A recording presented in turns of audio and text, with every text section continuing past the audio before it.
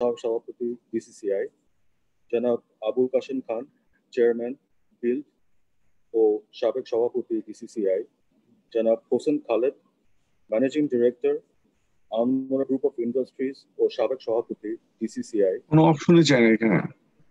আপনাদের ডক্টর রুমে আসেন আপু। ডক্টর করে দেন আমাদের এম মাসুর রিয়াজ, চেয়ারম্যান পলি এক্সচেঞ্জ,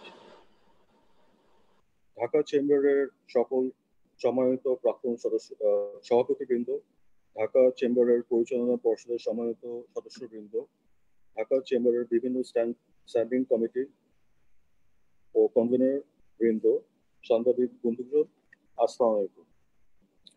প্রথমেই জাতির জনক বঙ্গবন্ধু শেখ মুজিবুর রহমানের জন্মশতবার্ষিকীতে তাকে শ্রদ্ধার ভরে স্মরণ করছি। দেশের শীর্ষস্থানীয় রাজনীতিবিদ, ব্যবসায়ী এবং ঢাকা চেম্বারের নেতৃবৃন্দ ও সদস্যবৃন্দ সহ যে সকল মানুষ করোনা ভাইরাসে আক্রান্ত হয়ে মৃত্যুবরণ করেছে তাদের আত্মার মাগফিরাত কামনা করছি। Dhaka chamber of commerce ministry আয়োজিত current state and future Outlook of Bangladesh economy private sector perspective শীর্ষক আজকের এই ওয়েবিনারে আপনাদের সকলকে স্বাগত জানাচ্ছি। সম্মানিত সুধী, জাতির জন্য বঙ্গবন্ধু শেখ মুজিবুর রহমানের স্বপ্ন সোনার বাংলা বিনির্মাণের প্রত্যয়ে মাননীয় প্রধানমন্ত্রী শেখ হাসিনা 2041 সালের মধ্যে বাংলাদেশকে উন্নত দেশে রূপান্তরের ভিশন নির্ধারণ করেছেন। তার নেতৃত্বে বাংলাদেশ আজ বিশ্বের অন্যতম দ্রুত অর্থনৈতিক প্রবৃদ্ধি সম্পন্ন দেশে পরিণত হয়েছে। খাদ্য স্বয়ংসম্পূর্ণতা অর্জন, দারিদ্র বিমোচন, এমডিজি অর্জনের role model, digital Bangladesh, universal access to electricity এবং এলডিসি গ্রাজুয়েশনের দিকে অগ্রযাত্রা সহ নানামুখী অর্জনে এগিয়ে যাচ্ছে বাংলাদেশ। বঙ্গবন্ধু ঘোষিত বাঙালি জাতির মুক্তির সনদ 6 দফা থেকে শুরু করে স্বাধীনতার পর সকল অর্থনৈতিক ও বেসরকারি খাত সংশ্লিষ্ট নীতি প্রণয়নে বাংলাদেশ সরকারের পাশে ছিল Dhaka chamber of commerce and industry. বাংলাদেশের উন্নয়নের অগ্রযাত্রা কোভিড-19 মহামারী একটি চ্যালেঞ্জ হিসাবে অভিভূত হয়েছে। মহামারীর সময় সরকারের বিভিন্ন পলিসি প্রণয়নে ও বাস্তবায়নে ঢাকা চেম্বার অতীতের মতোই সক্রিয় ভূমিকা পালন করছে। এরই অংশ হিসাবে আজ আমরা গত 6 মাসে বাংলাদেশের অর্থনীতির বিভিন্ন খাতের অবস্থা ও চ্যালেঞ্জ এবং এই চ্যালেঞ্জ সমূহ মোকাবেলায় সরকারের পদক্ষেপ এবং আমাদের সুপারিশ সমূহ তুলে ধরছি। আপনাদের সকলকে আমাদের প্রেজেন্টেশন শোনার আমন্ত্রণ জানিয়ে শুরু করছি।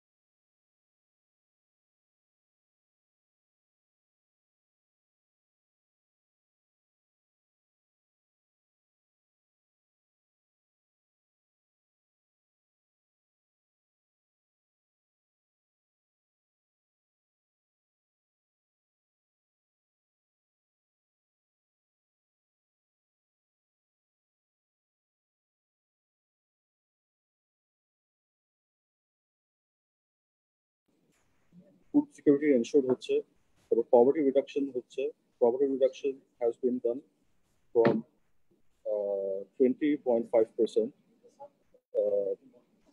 from 31.5%. From 31.5%. Our MDG role, Bangladesh has achieved major MDG targets utilizing domestic funds.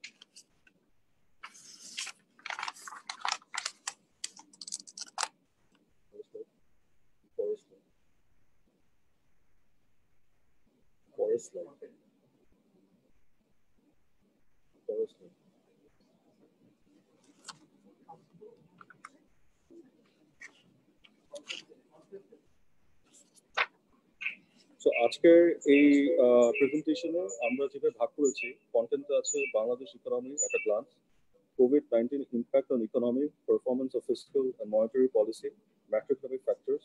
Macroeconomic factors আমরা নিয়ে আসছি inflation, private investment, international trade, skills and employment, agriculture sector, industrial sector আমরা নিয়ে আসছি manufacturing sector, ready-made garments, RMG, leather sector, agro processing sector, pharmaceuticals, light engineering, jute and jute goods, micro, small and medium enterprises, energy and power, service sector in ESG, banking, capital market, transport, railway, waterway service, real estate sector, ICT sector, health sector, social safety net, or informal sector. আমরা যদি একটা just একটা রূপরেখা দেখি যে the economy at a glance, এখানে আমাদের GDP এখন USD 330 বিলিয়ন, গ্রোথ হয়েছে 5.20%, per GDP income USD 1079 USD dollar. Contribution to GDP যদি দেখি ভাগ করি আমরা, agriculture 13.65%, industry 35%, service 51.35%, goods exported হয়েছে USD 33.67 billion, goods import ছিল USD 49.98 billion. এটা মে 2000 সালের লাস্টে ডাটা আছে আমাদের কাছে। ইনভেস্টমেন্ট জিডিপি রেশিও আছে 20.80%, প্রাইভেট সেক্টরে ইনভেস্টমেন্ট জিডিপি রেশিও হলো 12.72%। ফরেন এক্সচেঞ্জ রিজার্ভ আমাদের 30 জুন 2020 পর্যন্ত আছে $36.02 billion, employment 60.83 million, unemployment rate বর্তমানে 4.2% আছে। এটা কোভিড এর কারণে এটা বাড়বে আমরা যে আশঙ্কা করছি। ফরেন ডাইরেক্ট ইনভেস্টমেন্ট ডিসেম্বর 2019 সাল পর্যন্ত এসেছে 2.87 billion. Doing this ইন্ডেক্সে 168 out of 190, global competitive ইন্ডেক্সে Bangladesh 105 out of 141 countries। R overall Bangladesh আজকে 39th largest economy in nominal terms, IMF এর তথ্য অনুযায়ী। COVID-19 impact on economy.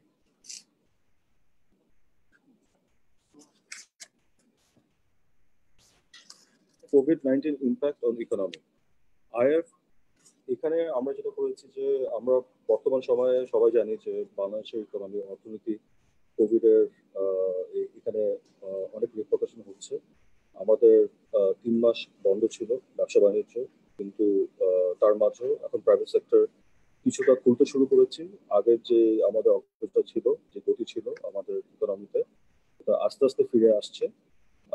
R IMF projects global growth will shrink by 4.2%.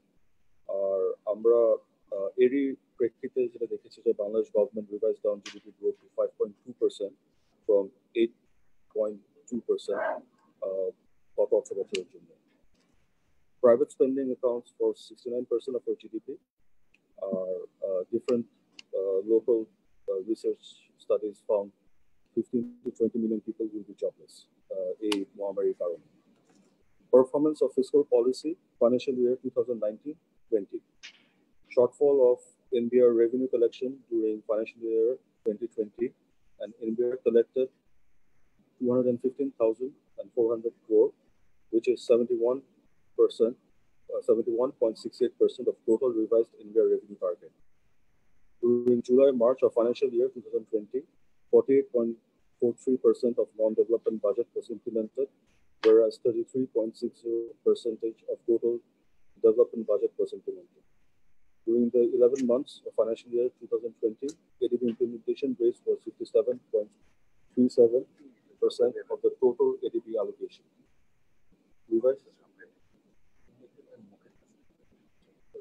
Revised target for bank borrowing increased by 74% from original budget, which increases banking sector dependence till March 2020. Government borrowed 77.81% of the revised target. এখানে একটা জিনিস উল্লেখযোগ্য যে আমরা গত কয়েক বছর ধরে দেখছি যে আমাদের private sector credit growth has been squeeze. এটার one of the main reasons হলো যে গভর্নমেন্ট বরোইং, আমরা লক্ষ্য করছি যে এটা বাড়ছে। তো এইটা অলসো উইল বি আমাদের পরের ডিসকাশনে এই জিনিসটা আসবে। Performance of fiscal policy financial year 2019-20 এখানে একটা ওভারঅল একটা স্ন্যাপশট আছে। যদি দেখেন এখানে আমরা ইমপ্লিমেন্টেশন স্ট্যাটাস, বাজেট যেটা ছিল, রিভাইজ বাজেট কি করা হয়েছে, অ্যাকচুয়াল ফাইন্যান্সিয়াল ইয়ারে আপ টু মার্চ এটার ইমপ্লিমেন্টেশনের কি অবস্থা এবং ইমপ্লিমেন্টেশন স্ট্যাটাস। পরের ফিচারে যদি আমরা যাই, কি features of national budget financial year 2020-21. GDP growth rate is projected at 8.2% for financial year 2020-21. Budget size is Taka 568,000 crore for the financial year 2020-21, which is 13.2% higher than the revised budget of financial year 2019-20. এখানে non-development budget accounts for 54.79%. Revenue target has been increased by 9.82%. The budget deficit is 6% of the GDP. Of the deficit budget, 42.11% will come from foreign sources, 57.89% will come from domestic sources. Of the total domestic sources of budget deficit, of the deficit budget, 77.27% will be sourced from banking sector and 22.73% from savings certificate. এখানে উল্লেখযোগ্য যে আমরা যে কথাটা সবসময় বলে আসছি যে বিকজ অফ গভর্নমেন্টের borrowing from the banks, private sector will be squeezed, আমরা আশঙ্কা করছি যে এই বছরও আমরা এই ধারাটা দেখতে পারবো, কারণ এই বছরে government will borrow a significant amount from the banks. Health, agriculture and employment generation are given priority while allocating resources for the ADB. National Budget 2020-21 tax number dekhi, corporate tax for non-publicly traded company has been reduced from 35% to 32.5%. Despite reduction of corporate tax by 2.5%, effective corporate tax may increase due to decreasing the allowable expenditure on overseas traveling and promotional expenses from the existing rate of 1.25% to 0.5%. Tax relief measures for individuals, including increasing tax-free limit, reducing minimum tax rate to 5% and maximum rate to 25%. Taka 2000 rebate has been given to encourage online filing of tax returns. Tax department's access to database of different government, autonomous and private organizations through system integration and interoperability. Introduction of withholding tax at 2% of the local LC for purchase of specified commodities. There have been opportunities which have been provided to disclose the undisclosed money and property, as well as measures to curb trade-based capital flight using over-invoicing and under-invoicing. VAT reduced advance tax, AT, on imported raw materials for manufacturing industries to 4% from existing 5%. Measures including extension of time limit for submitting VAT return, increasing time limit for adjustment up to 4 tax periods, and allowing 80% of the transportation cost for input tax credit facility. Authoritative power of field level VAT officers to inspect the bin holder, factory, storage, service center, business place, input and office. Provision for deposit amount increased to 20% from 10% of disputed tax for filing appeal before the appellate tribunal or appeal commissioner. এটা এই দুটা লাস্টের যে point যেটা আছে এটা আমরা মনে করছি যে এটা নিডস টু বি রিভাইজ যদি আমরা চাই যে প্রাইভেট সেক্টর এই স্পেশালি এখনকার যে সিচুয়েশন যে মানে আমরা যারা ব্যবসা করে থাকি আমরা অনেকগুলো সমস্যার মধ্যে যাচ্ছে এখানে ফিল্ড লেভেল অফিসারদেরকে যে পাওয়ার দেওয়া হয়েছে আমরা মনে করছি যে এখানে টু কিপ ট্রান্সপারেন্সি ওনারা যদি ঊর্ধ্ব কোনো কর্মকর্তার পারমিশন নিয়ে যদি জিনিসটা করে এখানে আমাদের মনে হয় যে এখানে একটা ট্রান্সপারেন্সি একটা জিনিস থাকবে আর আরেকটা হলো যে যেহেতু ওই কোনো যদি ইয়ে করা হয় ট্রাইব্যুনালে যায় এখানে অলমোস্ট কিন্তু 50% আমরা যদি অ্যাপিল ধরি almost 50% আমাদের capital can be blocked by NBR তো এই দুটো জিনিস আমরা আশা করব সরকার বিবেচনা করবে এবং এখানে কিছু পরিবর্তন নিয়ে আসতে পারে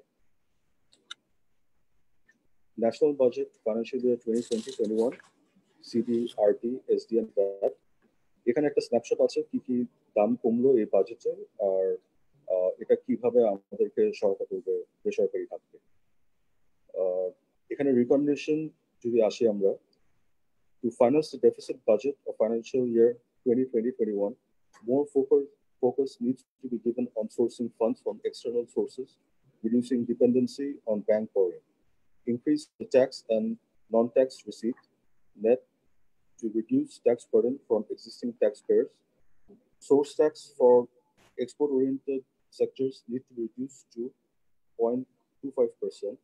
Reconsider the decreasing amount of allowable expenditure for travel expenses and increase compliances condition of travel expenses. Provision for 10% deposit for filing disputed tax appeal before appellate tribunal. Considering the impact of COVID-19, budget needs to be reviewed quarterly and based and on this, the priority and allocation needs to be reconsidered. Our item is to discourage undisclosed money in economy from illegitimate sources. Capital flights needs to be discouraged.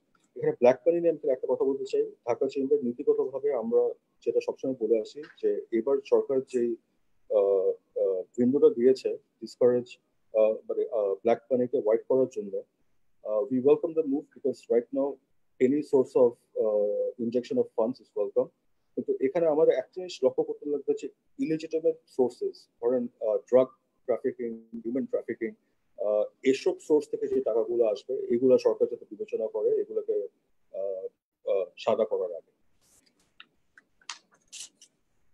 Performance of monetary policy financial year 2019-20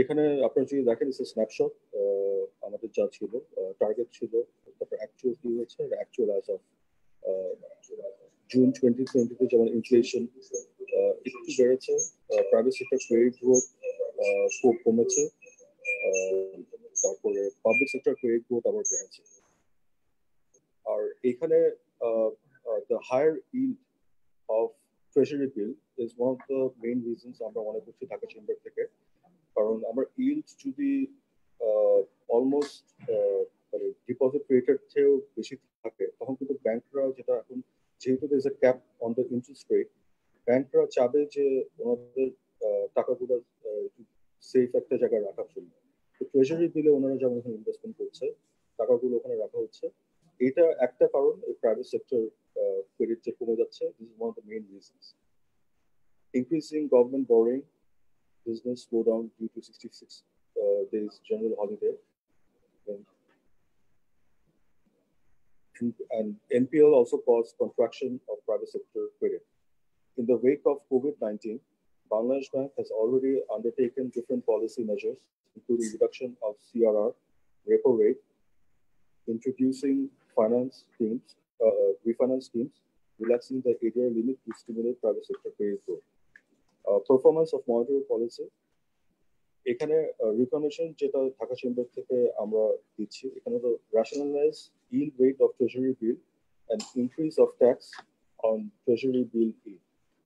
Exploring low-cost external borrowing and expanding tax net will increase government's revenue thereby reducing the private sector bank borrowing. This will help increase private sector credit growth.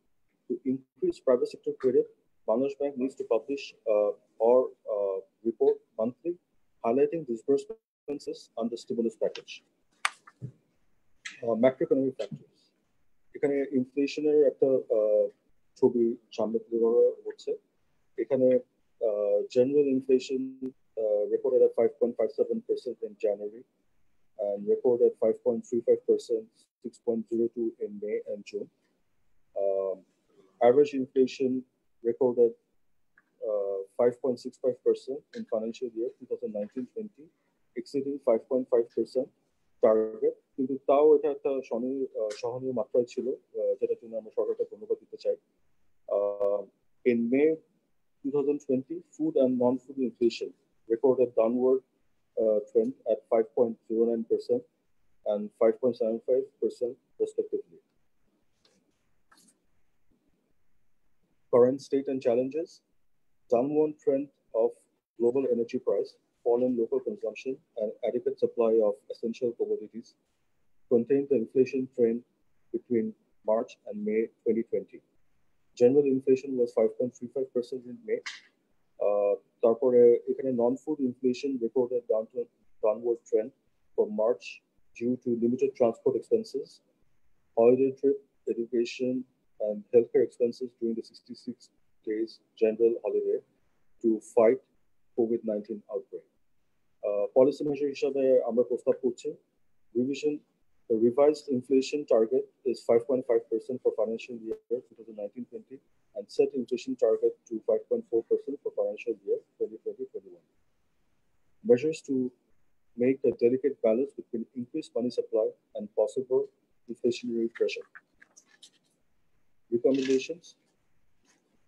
Low price and adequate supply of energy need to be ensured to keep non-food product, service, and relevant industrial operation costs lower. Market-driven food inflation needs to be controlled. Industrial operation and employment retention across all sectors need to remain functional for smooth earning and spending ability of mass people. Agriculture and agro-processing industry need to be supported to remain functional with strong local supply chain system to ensure low-cost food security. Private investment, private investment, the current state and challenges. Private investment is stagnant within 22% to 23% of GDP over the last 6 years. Due to COVID-19 impact, private investment is projected to sharply fall down to 12.72% in financial 19-20 compared to 23.54% in financial year 2018-19. FDI inflow আমরা যদি লক্ষ্য করি এখানে কমেছে from 36 billion to 2.87 billion last year. এখানে one of the main reasons was targeted and slow reform initiatives to improve the position of Bangladesh in doing business index.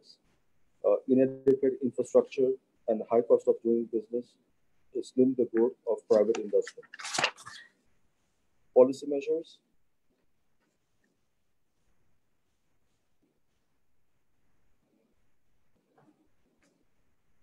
Policy measures, introduction of one-stop service rule 2020 to support local and foreign investors. Cabinet has approved companies bill amendment 2020 for improvement of doing business environment, including provision of forming one-person company. Bangladesh Bank has eased the process for repatriating the sales proceeds of non-resident equity investment in non-listed public limited companies. Bangladesh Bank has also relaxed regulations for foreign firms operating in Bangladesh, allowing them to bring in short-term working capital from abroad. Our recommendation is based on policy of the government. এখানে recommendation যেটা আমরা করছি ওটা হলো যে to seize the opportunities of investment relocation from China, Bangladesh needs to frame sector-specific investment roadmap with strategy and action plan. Deemed export, which RMGT is a success model, has to be replicated for other potential sectors. আমরা যদি diversification দিকে যেতে চাই, ensure quality investment for infrastructure development such as road, rail, airport, and waterways, focus institutional and policy reforms for improving doing business environment. Corporate tax যে রেটটা আছে এটা needs to be rationalized as part of the competing countries. কারণ আমরা যদি বাইরে দেখি যে আমরা আমাদের বাংলাদেশের যে কর্পোরেট ট্যাক্স আছে এটা আমাদের যে কম্পিটিং যে কান্ট্রিগুলো ওখান থেকে এখনো অনেক মাত্রায় একটু উপরের দিকে। International trade, current state and challenges due to COVID-19 outbreak, demand supply side shock in the international trade of Bangladesh. In financial year 2019-20, total goods exported was USD 33.67 billion, which was 25.99% less than export target and 16.93% less than financial year 2018-19. Decline in export is counted in March, April, May, June. আর এটা কি normal, কারণ আমরা জানি যে যেহেতু globally everything was shut down, so এই ট্রেন্ডটা আমরা লক্ষ্য করছিলাম যে এটা অব্যাহত ছিল। Import during July-May of financial year 2019-20 fell by 10.81% and stood at 49.98 billion against 56.03 billion of July-May fiscal year 2018-19. এটাও the same reason যে কোভিডের জন্য আমাদের যেহেতু ইন্টারন্যাশনাল ট্রেডে স্পেশালি পোর্টে আমাদের কনজেশন ছিল, পোর্ট ওয়াজ অপারেশনাল, তো ইম্পোর্টের ক্ষেত্রেও আমরা দেখছি যে এখানে অনেকটা কমেছে। Trade balance recorded a larger deficit of USD 16.07 billion during fiscal year 2019-20. China has recently, China has given duty-free access to more than 5,161 financial products, mainly pharmaceuticals, RMG, agriculture sectors, which will be benefited from this initiative. Policy measures stimulus package including Taka 5,000 crore emergency fund with 2% service charge, increase of EDF to USD 5 billion from 3.5 billion at a reduced interest rate and pre-shipment credit refinance scheme of 5,000 crore. Budget allocation of 6,825 crore has been given for 37 products as cash incentive. Registered exporter system, REX, has been introduced in financial year 2019-20. Several measures like Customs Modernization Strategic Action Plan 2019 to 2022, application of ASY's to the world, National Single Window, Automated Customs Risk Management, and Authorized Economic Operator, etc. Established Bangladesh Trade Portal to support international and international traders. Recommendation, Dhaka Chamber থেকে যেটা সরকারের প্রতি আমরা অনুরোধ করবো, restore GSP facility from USA and extend GSP facility from EU to up to 2030. Efforts to enjoy the LDC specific benefits for a certain period even after a country's graduation from LDC. Diplomatic initiatives need to be taken to eliminate non-tariff barriers with the trade partners. FTA and preferential trading agreements with potential countries and access to regional economic trade bloc need to be expedited. Initiative led by Japan and One Belt, One Road initiative led by China for trade promotion. Negotiation for observer status of ASEAN. Skills and employment, current status at ASEAN, around 15 to 20 million people will be employed due to the pandemic. এখানে আমরা layoff দেখছি, salary cut দেখছি, এই 2 মাস ধরে যেটা হচ্ছে, তো it will lead to further unemployment যদি আমরা stabilize business environment stabilize না করতে পারি. Though remittance inflow was around 18.20 billion in financial year 2019-20, millions of migrant workers are losing their jobs and repatriating to Bangladesh. Proper implementation of the stimulus package and channel the benefits of these packages to the unemployed are challenging. Policy measures, Stimulus package of BDT 5,000 crore for export-oriented industry was provided. 2,000 crore soft loan to migrant workers, unemployed youth and rural population. 4 institutions focused on rural financing will disperse the loans. Taka 760 crore for local people who have lost jobs due to COVID-19. Taka 700 crore as soft loan to the returning migrants to start businesses. Government is implementing a 10-year-long schemes for employment and investment program since financial year 2015-16. The target of developing skill of 1.5 million people in 3 phases. Recommendations: ensure channeling the fund of stimulus packages to the labor-intensive industry and informal sector. Technical curriculum may be integrated into regular higher education curriculum. Skill mapping for migrant and local workforce in the changing context. Reskilling and upskilling for placing the unemployed migrant workers in agriculture and other local industries. Active diplomacy is needed for the migration opportunities to OECD countries with high growth emerging economies such as Russia, Turkey, China, Malaysia, and Eastern African countries. As construction sector of the Middle East, Eastern countries hit hard by COVID-19, steps can be taken to relocate Bangladeshi migrant workers from this sector to the agriculture sector in those particular countries. Our agriculture sector current state and challenges. This sector employs more than 40% of the total labor force and accounts for 13.65% of GDP. Possibility of the biggest food crisis in the last 50 years due to disruption of international trade and supply chain across the globe induced by COVID-19. Due to limited access to market information, marginal farmers suffer losses in the price of fair price. Lack of logistics, warehouse infrastructure, and low technology adoption are also limiting growth of this sector. Policy measures. Subsidy in agriculture sector has been increased to 9,500 crore. 200 crore has been allocated as incentive for mechanization. Declared an agriculture refinancing scheme of Taka 5,000 crore. Taka 3,000 crore for agriculture's credit to small income farmers and agro traders. Tax incentives and exemptions on agricultural equipment and spare parts. They have launched online platform Food for Nation to enable marginal farmers to get the fair price.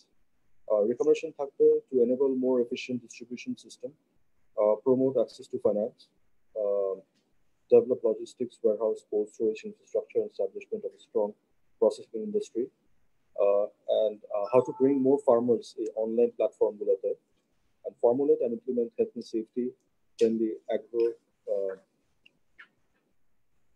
agro operation protocol. আর এখানে একটা জিনিস এবার সরকারকে আমাদের ধন্যবাদ দিতে লাগবে যে আমাদের আমপান একটা ঘূর্ণিঝড় আসছিল, তারপরে এই কোভিডটা হলো।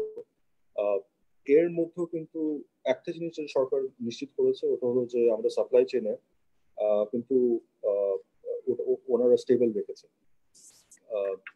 তো এটার জন্য আমার মনে হয় যে সরকার অনেকগুলো উদ্যোগ নিয়েছে এবং ওনাদেরকে ধন্যবাদ আমাদের দিতে লাগবে।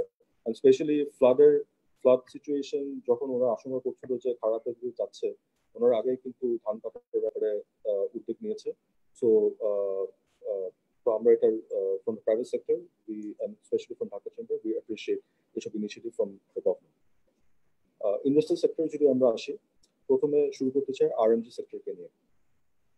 Global data forecast COVID-19 will wipe out USD 297 billion from the global apparel market in 2020. Total export of RMG declined by 18.12% to USD 27.95 billion in financial year 2019 to 20. From March, May of financial year 2019-20, the total export of RMG to EU and USA reduced by USD 2.96 billion and USD 1 billion respectively compared to the corresponding period of the previous years. Policy measures, a kind of professional corporate rate has been 12% for RMG and 10% for green RMG. Government proposed to continue additional export cash incentive of 1% in the next fiscal year. 5,000 crore allocated under stimulus package for the wages of RMG sector. Tax deduction at source on all exportable knitwear and woven garments has been increased to 0.5% from 0.25% of the previous year. Reduced import duty for both capital machinery and raw materials and textile fabrics.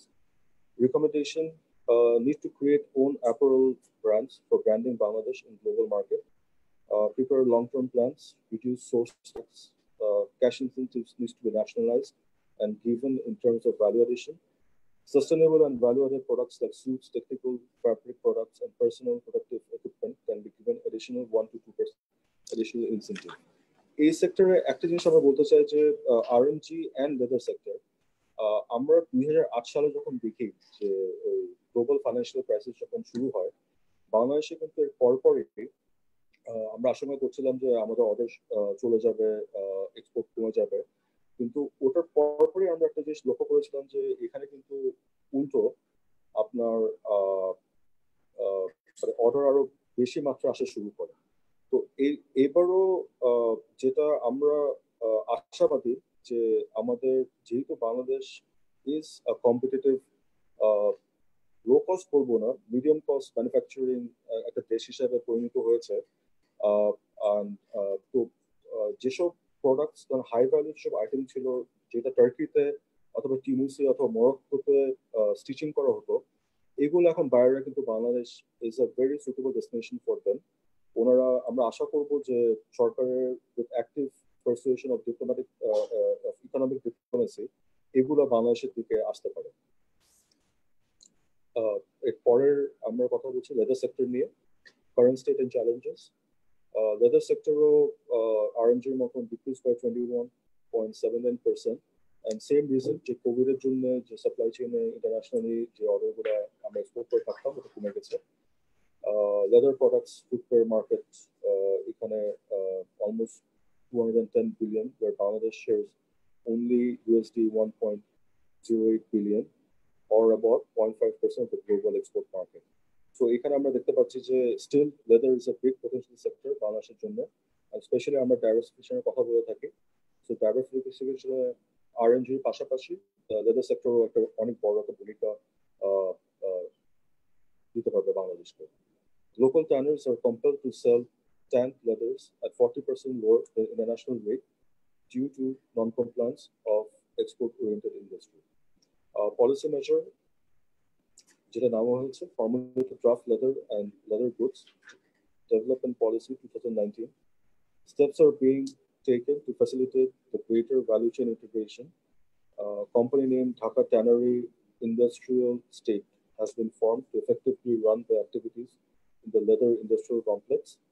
Rawhide leathers will be allowed to reschedule the defaulted loans after paying only a 2% down payment on outstanding loans as of June 30, 2020. Recommendation: social compliance practices in the factory and expediting the process of setting up central effluent treatment plant to get the leather working group certification, setting up well-constructed preservation and processing facility in different parts of the country so that leather hides can be preserved for a longer time to ensure fair prices. Expedite to implement 2 footwear industrial zones in Chattogram and Rajshahi. Needs to reduce duty on the import of chemicals needed for treating the raw hides. Agro processing is current state and challenges. Agro processing sector is contributing 1.75% of total export and employing 2.2% of the total workforce of Bangladesh. Annual sales of processed agriculture food is around USD 2.5 billion, an average growth of 8% for the past 10 years. Due to pandemic situation, processed food export fell by 11% in the first 7 months of financial year 2020 compared to that of the previous year.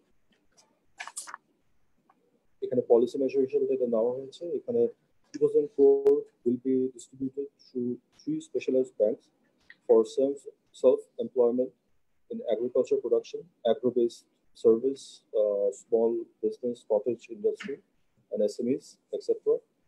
Government has suspended payment of interest from April and May against loans distributed by all commercial banks due to reduce for importing raw materials and capital machineries of agro-processing industry. এখানে recommendation যেটা Dhaka chamber থেকে থাকবে সরকারের প্রতি, product diversification can be encouraged by utilizing different crops and fruits which are produced abundantly in Bangladesh.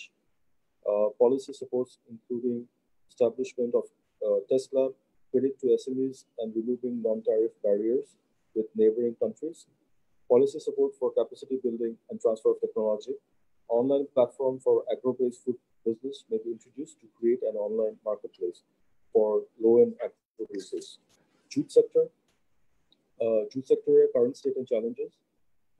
Financial year 2019-20, total export has increased in the jute sector by 8.10% as compared to corresponding period previous year.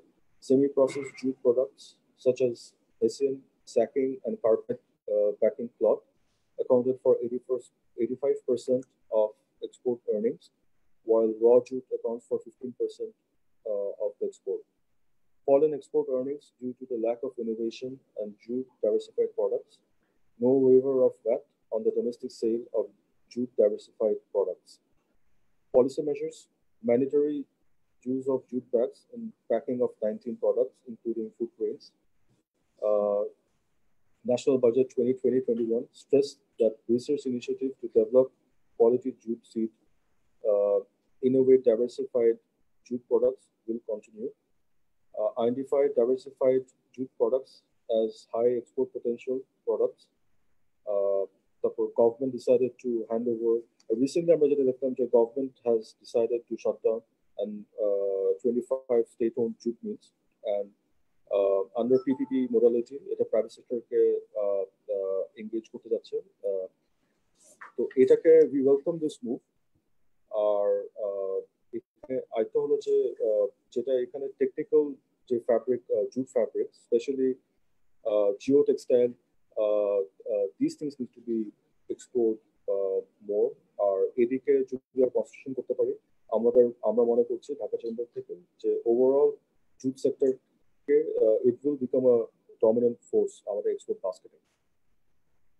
Pharmaceutical sector meets around 97% of the local demand for medicines, estimating market of $3 billion USD. Pharmaceutical products export in financial year 2019-20 was USD 135.79 million, while the previous year it was 129.95 million. Bangladesh imports 97% of required pharmaceutical raw materials. Pharmaceutical industry spends USD 600 million for importing API. So আমরা এই picture থেকে দেখতে পাচ্ছি যে still pharmaceuticals has a lot of room to grow. Our private sector is actively engaged in এটাতে. So down the line, আমাদের export diversification basket, we also feel যে pharmaceuticals will have a major role. এখানে policy measure সরকার যেটা নিয়েছে এটাকে আরো encourage করার জন্য এই সেক্টরটাকে 10% cash incentive for exporting finished pharmaceutical products. Government has formulated the National Active Pharmaceutical Ingredients and Laboratory Reagents Production and Export Policy 2018, exempted all sort of VAT, SD, RD, and CD in importing the API ingredients. 20% cash incentive for exporting API and 10% for exporting finished formulation to unlock the potentials of pharmaceutical export market. Pharmaceutical sector journal recommendation from Dhaka Chamber: new market exploration in Africa and other potential countries. Government needs to concentrate on quicker implementation of API Park, investment in R&D to develop own patented pharmaceutical products before 2024, as patent payment will be required after graduation from LDC. We want a central drug testing laboratory. Light engineering sector যদি দেখি, current state and challenges. Annual turnover of the sector is USD 1,600 million, of which import substitute products are around USD 200 million. This sector comprises of around 40,000 enterprises, employing around 0.8 million people. In financial year 2019-20, total export reduced by 20.62% compared to the corresponding period of the previous financial year. Light engineering sector has limited access to fund and modern technology. Policy measures সরকার যা নিয়েছে, government declared light engineering products as the product of the year 2020. Government provides 10% cash incentive facility to exporters of value-added light engineering products. To develop the quality of export products, the government has framed the compliance handbook of Bangladesh's plastic and light engineering industry. Recommendation on behalf of Dhaka Chamber to the Thakbe, it was a withdrawal of VAT on spare parts and machinery produced locally, quicker implementation of light engineering industrial park in Munshi-Ganj, low-cost credit and skill development training are needed. Common facility center refers to be established in light engineering sector clusters. এখন MSME তে যদি আসি আমরা, micro, small and medium enterprise sector, current state and challenges. 30 million MSMEs contributing 25% of GDP and 35.5% of total employment.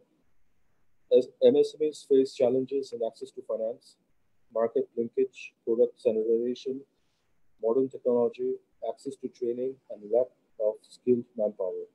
As MSME sector is hard hit due to COVID-19 outbreak. Recent survey by DCCI found 59% of the respondents considered the loan disbursement process of stimulus package is complex, and 18% of them lacks relationship with the banks. And also যেটা আমরা লক্ষ্য করেছি, banks are reluctant to disburse loan under the stimulus package of MSME. Policy measure যেটা সরকার নিয়েছে এই সেক্টরের জন্য, stimulus package of টাকা 20,000 crore has been declared to support the CMSME sector, increase the refinancing scheme for MSME to Taka 1,400 crore by Bangladesh Bank. Cluster-based SME development strategy is adopted by identifying 117 clusters throughout the country. Reduce tax rate on import of raw materials used in the production of SME products. Recommendation for MSME recovery, special refinancing scheme needs to be introduced with low-cost foreign fund and access with minimum 2 years grace period and 1 to 2% interest rate. Deferral of payment of interest and loan installment for 1 year, who have a good track record for at least 2 years. Adopt innovative business and industrial models and upgraded production and marketing processes to maintain sustainable growth in the MSME sector. Flexible, hassle and collateral-free loan disbursement system under stimulus package. Introduce digital trade receivable discounting platforms to get rid of financial shortage of MSMEs. National CMSME online database, they can register themselves in the platform. Chambers can help the government to make this database. আমরা MSME sector especially এখন এই Covid সিচুয়েশনে যেটা দেখছি যে সবাই আমরা জানি যে সরকার ঘোষিত যে 2,000 কোটি টাকা যেটা ছিল, এখানে ডিসবার্সমেন্ট হয়েছে মাত্র 60 থেকে 70 কোটি টাকার মতো। One of the main reasons আমরা যেটা আমাদের রিসার্চ থেকে যেটা বলা হচ্ছে ওটা হলো যে the cap of the interest rate এট 9%, এইটা I think we need to rework রিএভালুয়েট। আর এখানে যদি ব্যাংকরা যদি এই একটা পয়েন্টের জন্য যদি ডিসবার্সমেন্ট না করে থাকে এই সেক্টরের লোনটা, তাহলে আমার মনে হয় যে এখানে we should bring in SME foundation এর মতো organisations as well as PKSF এর মতো এমএফআই এবং অন্যান্য এমএফআইদেরকে এখানে এনগেজ করা উচিত। আর এই টাকাটা we should rethink and রিএভালুয়েট, and আমাদের এখন এটা কিভাবে ডিস্ট্রিবিউট করতে পারবো এটা নিয়ে আমাদের এখন কথা বলতে লাগবে। অলরেডি মাস চলে গেছে। বড় যে এন্টারপ্রাইজ গুলো আছে ওনাদের ক্যাপিটাল ফ্লো সবসময় থাকে একটা, ওদের অ্যাক্সেস টু ফান্ডও অনেক থাকে, কিন্তু স্পেশালি এমএসএমই সেক্টরে access to capital is very important. তো যেহেতু সবাই চাপের মুখে আছে এবং এখানে আমরা যেটা দেখছি যে ডিসবার্সমেন্ট হচ্ছে না, আমরা আশা করি সরকার এই জিনিসটা একটু বিবেচনা করবে। আর যত দ্রুত সম্ভব ওনারা যাতে যদি ব্যাংকরা ফর্মাল চ্যানেল ব্যাংকরা যদি ডিস্ট্রিবিউশন করার ক্ষেত্রে যদি কোনো মানে দ্বিধা করে, তাহলে এসএমই ফাউন্ডেশন অথবা পিকেএস এর মতো অর্গানাইজেশনদেরকে আমাদের দ্রুত সম্ভব ওনাদেরকে এঙ্গেজ করতে পারবে। পরে আমরা যদি দেখি energy and power sector, electricity production capacity reached 23,436 megawatt, whereas highest production is 12,893 megawatt in 2020. Due to COVID-19 outbreak, the peak time electricity demand reduced to 8,500 megawatt. Production capacity remains unutilized due to lower demand. Due to the overcapacity, PPEDP costs around 9,000 crore yearly to build private power plants. If dollar value strengthens, the subsidy budget of the government will increase.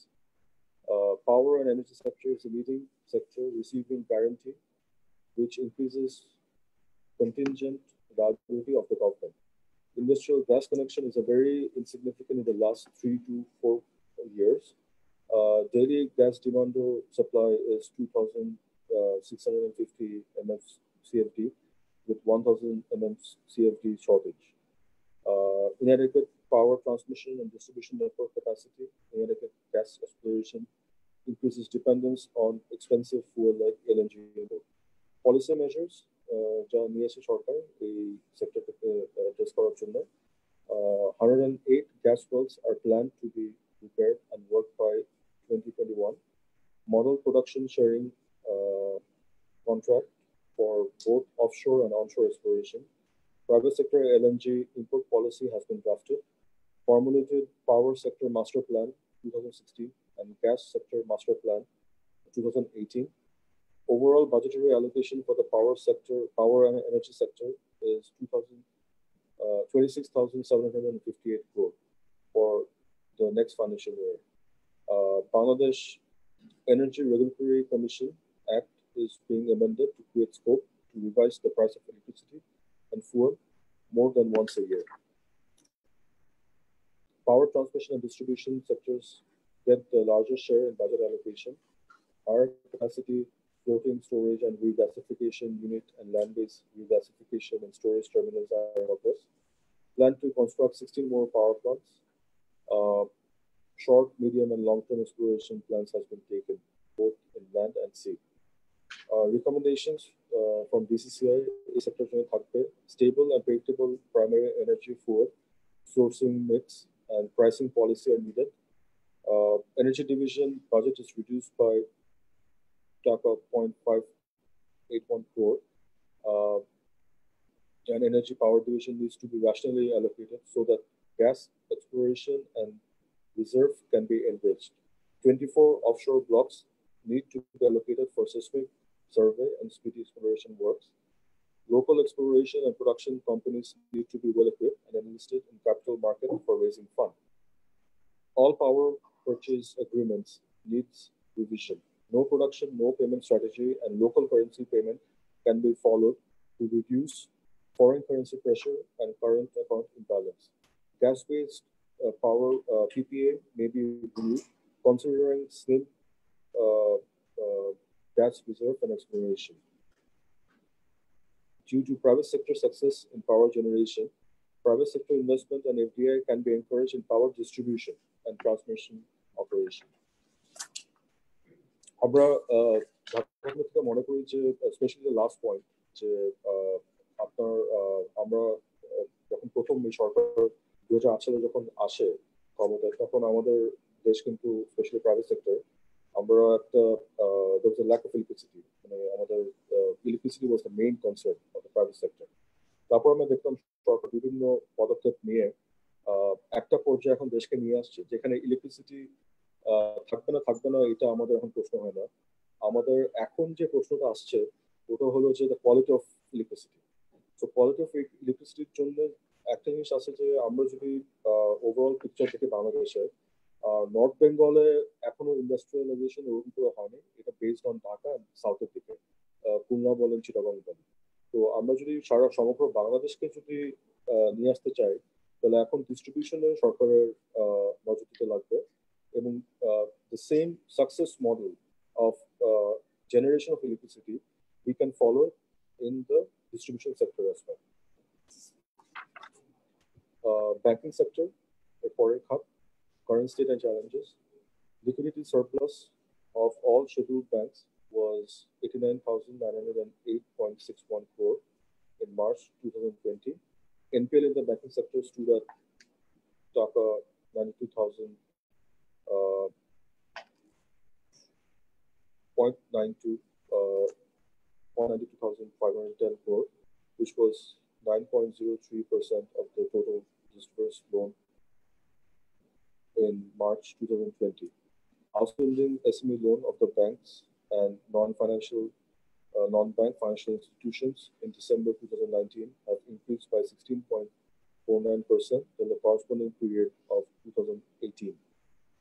Industrial term loan disbursement decreased by 0.20% during the second quarter of financial year 2019 compared to the previous fiscal year.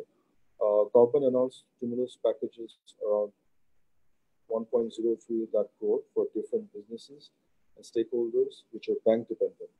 Pandemic damage in businesses impacted both the financial health and asset quality of banks. Policy measures enhance the bank ceiling for exporters under PDF, reduce the cash reserve ratio to 4% and the repo rate to 5.25%, and relax advance to deposit ratio limit for increasing liquidity. Extended the deadline for loan status classification by banks further to September 30, 2020. Banks are allowed to provide loan without maintaining internal credit risk rating system to CMSE sector under the 20,000 crore stimulus package. Introduced 360 day special repo facility to help banks and financial institutions secure fund for implementation of stimulus package. Created 200 million euro fund to provide low-cost loans to environment-friendly industrial plants. Recommendations: credit guarantee scheme needs to be introduced in order to allow access to stimulus packages for CMSMEs. Formation of an independent committee titled Financial Sector Advisory Committee, including former governors, leading economists, and financial sector experts. This committee will work in coordination with Bangladesh Bank, providing guidance in financial sector during the pandemic. Capital market, current state and challenges. Market capitalization to GDP ratio in TSE was 11.12% and CSE was 8.72%. Over the last 6 months, GSE index declined by 483.65 points, equivalent to 28,080.9 crore, and 943.91 points, equivalent to 16,093.2 crore in Jiram Stock Exchange. Absence of bond market, the close down of a brokerage house with prior notice, which will have a negative impact on general investors' confidence. Policy measures, যেটা নেওয়া হয়েছে সরকারের থেকে, dividend income made tax-free up to 50,000 and double taxation on dividend is removed. Bangladesh Bank allowed scheduled banks to create a special fund worth Taka 2 billion each of 5-year tenor for investment in the capital market. Amendment Public Issues Rule 2015 to tighten capital raising process through IPO and increasing quota facility for general investors. GSE and CSE introduced SME board to attract small capital companies to get listed with stock exchange. Recommendations: simplifying the post-IPO, post-listing process. Implementation of special fund created by banks, introduced mandatory share buyback policy by the issuing company if share price of the company falls below face value, allowing listing greenfield projects to raise fund for capital market, policy reform on developing secondary bond market, monitoring of brokerage houses and merchant banks need to be strengthened, strict measures to ensure good governance in the capital market to boost investors' confidence.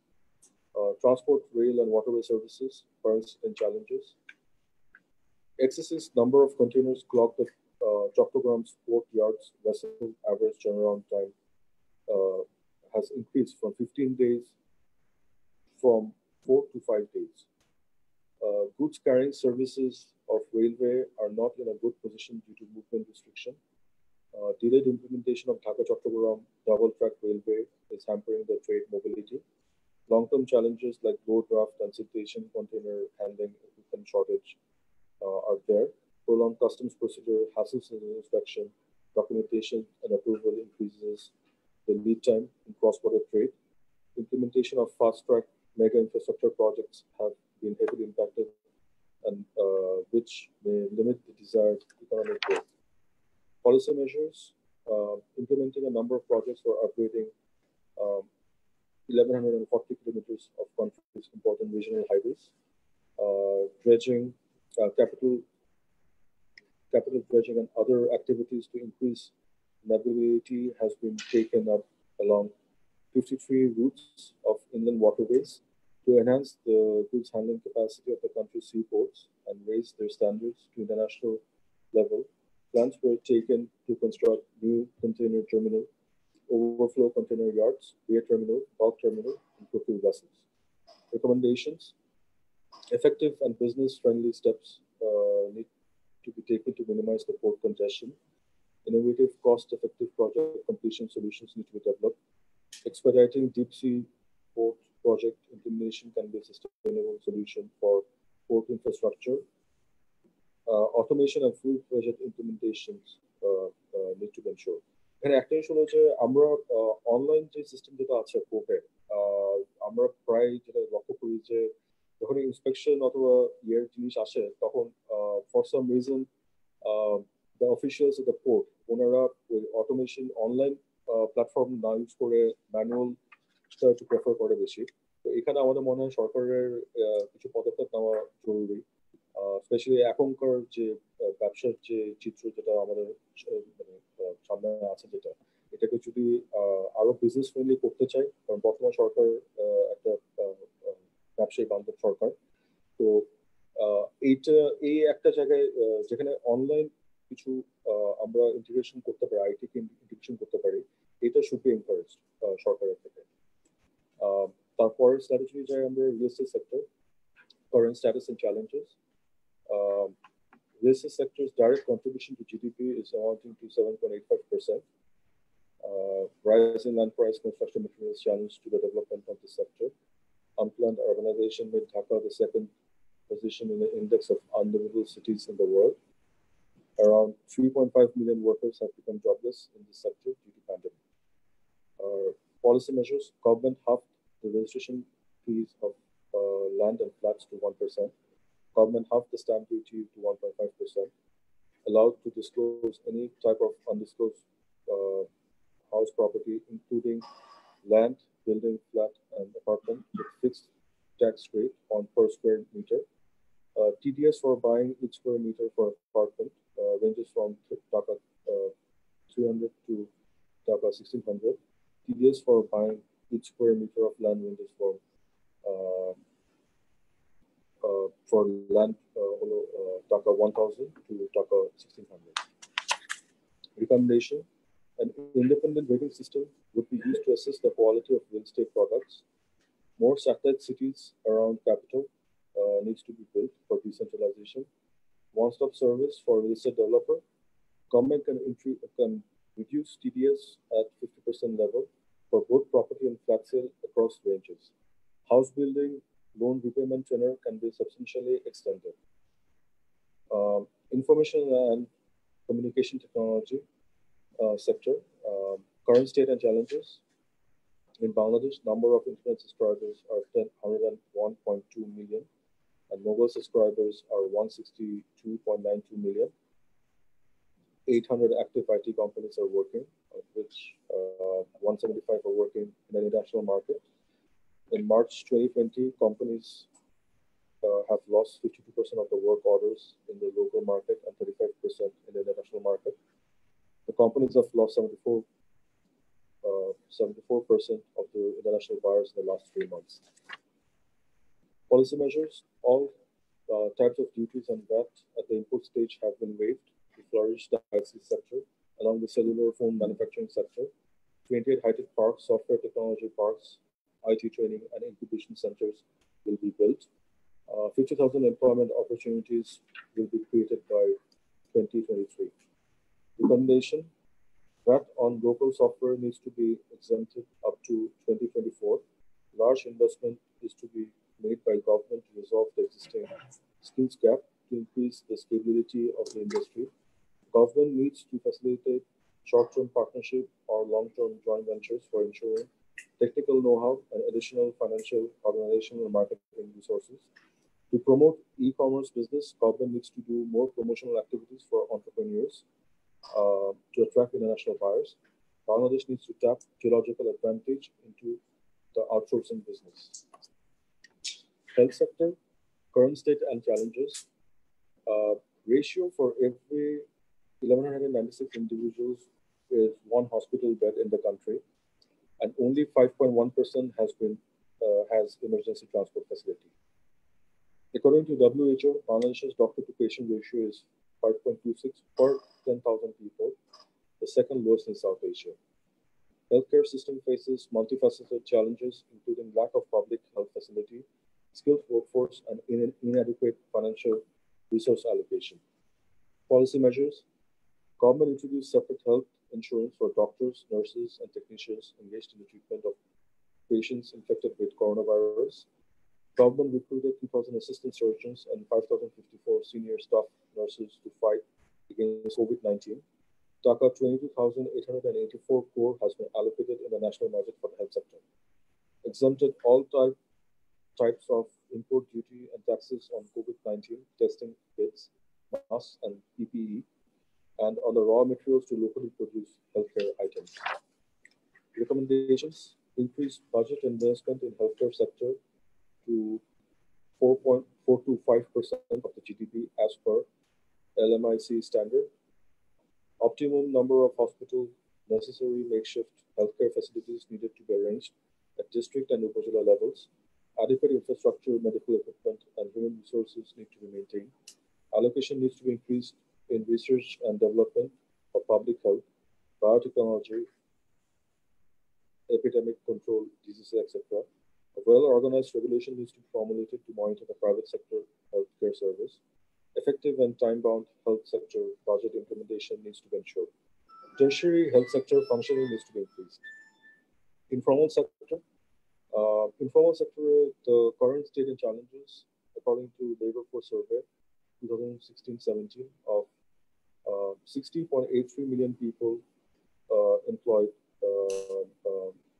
or 85.1% employed in the informal sector. Only 6 million people are employed in the formal sector, largely in manufacturing. Informal sector accounts for 43% of GDP. Pandemic caused unemployment around 39% workers in the informal sector and pushed away many of them below poverty line as of April 1st, as of the first week of April 2020. Policy measures: government will introduce one-time cash support of Taka 2,500 to 5 million low-income families affected by COVID-19. Government plans to spend 12.5 billion under the program.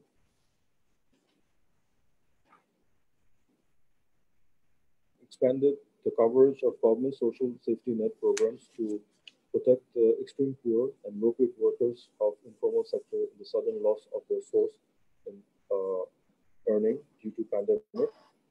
Due to the COVID-19 effects, we considered informal sector and social safety net in our biennial evolution because the in the GDP, আমরা যদি ঠিক পুরো চিত্র যদি দেখি, a sector is a very important part of the entire workforce in Bangladesh. Recommendations for the sector: government needs to create a flexible regulation to bring the informal businesses into the mainstream for the record and traceability, so that they can get access to the fiscal benefits, and that needs to be ensured. Bringing the informal sector workers into the social safety net facilities will also, as well as support services. There also needs to publish the list of beneficiaries of union parishads, purushabas, and city corporations in their websites to make sure that the benefits go to the vulnerable people, and there should be transparency in these processes. Social safety net, current state and challenges.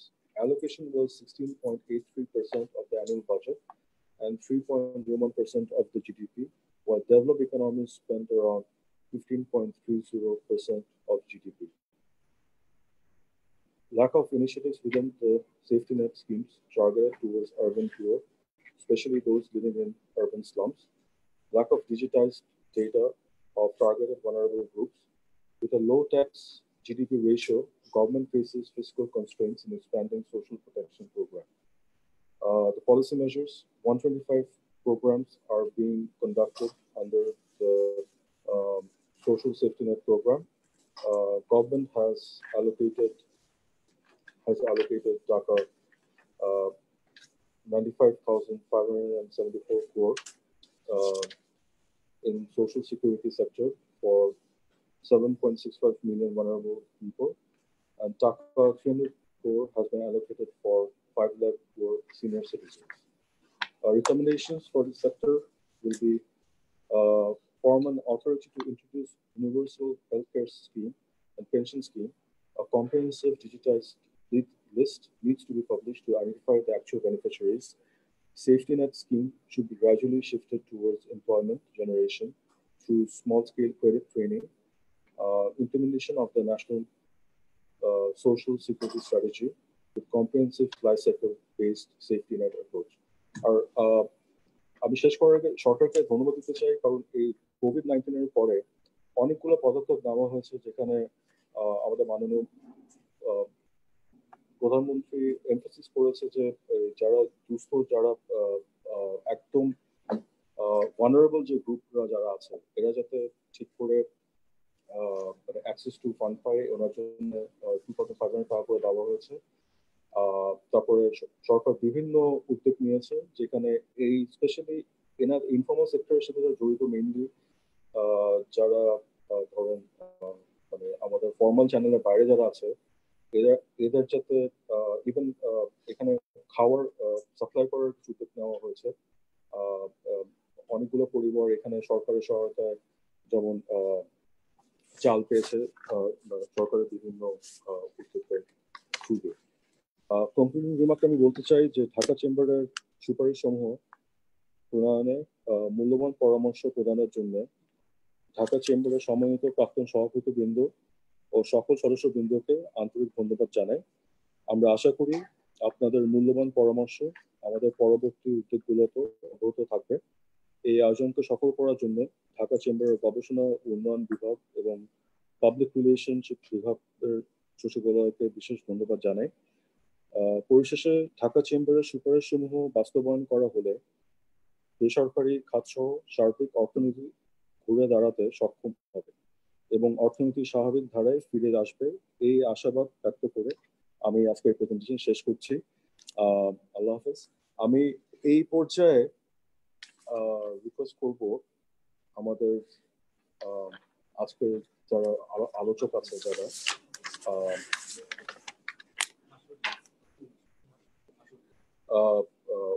ওনাদের থেকে আমরা শুনতে চাই। আমি প্রথমেই request করব doctor Masrur Riaz সাহেব, chairman policy exchange. উনি যদি ঢাকা চেম্বারে যে প্রেজেন্টেশন উপর ওনার কিছু যদি বক্তব্য থাকে এবং ওনার আউটলুকটা কি, এবং উনি কি মনে করছে আগামী 6 মাসে আমাদের অর্থনীতির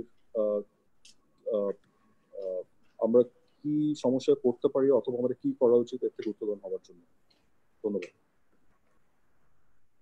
ধন্যবাদ মাননীয় প্রেসিডেন্ট ঢাকা চেম্বার, মাননীয় পরিকল্পনা মন্ত্রী, past presidents Dhaka chamber, Dhaka চেম্বারের সদস্যবৃন্দ এবং মিডিয়ার কলিগস, সবাইকে আসসালামু আলাইকুম এবং গুড আফটারনুন।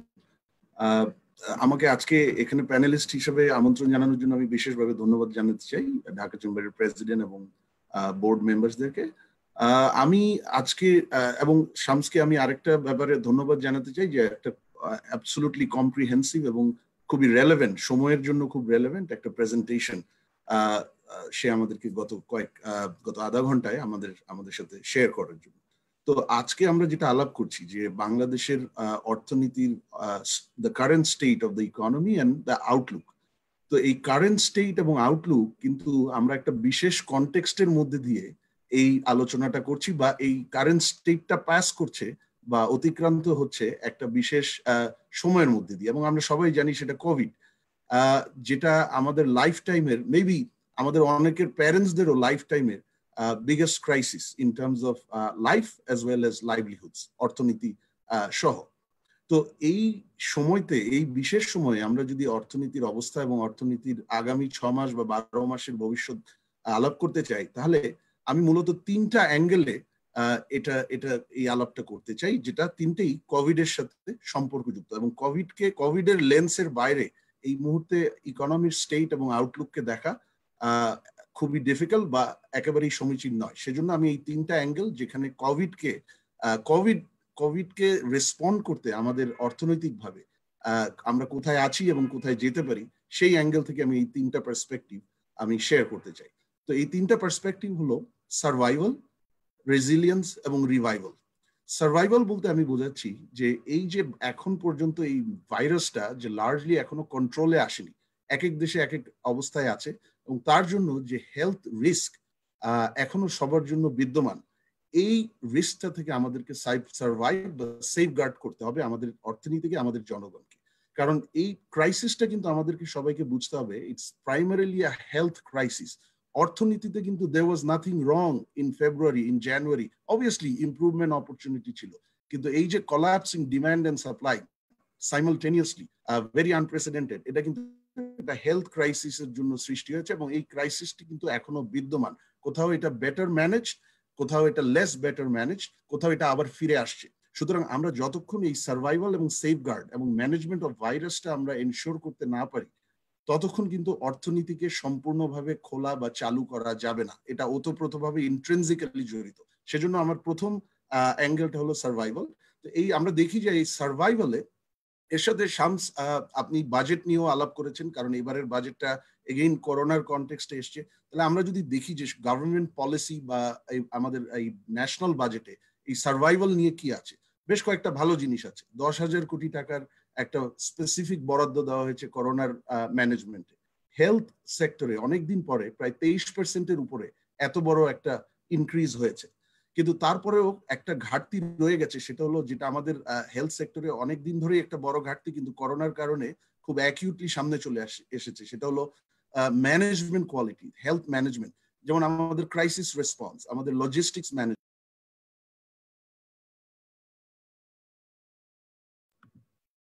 হেলথের যে স্কিলস, এগুলো সব যেটা কোয়ালিটির মধ্যে পড়ে যায়, পার্টিকুলারলি ম্যানেজমেন্ট কোয়ালিটি, সেখানে আমরা খুব বেশি বরাদ্দ বা পলিসি সিগন্যালস এবার দেখিনি, কিন্তু এটা কিন্তু খুব দরকারি ছিল।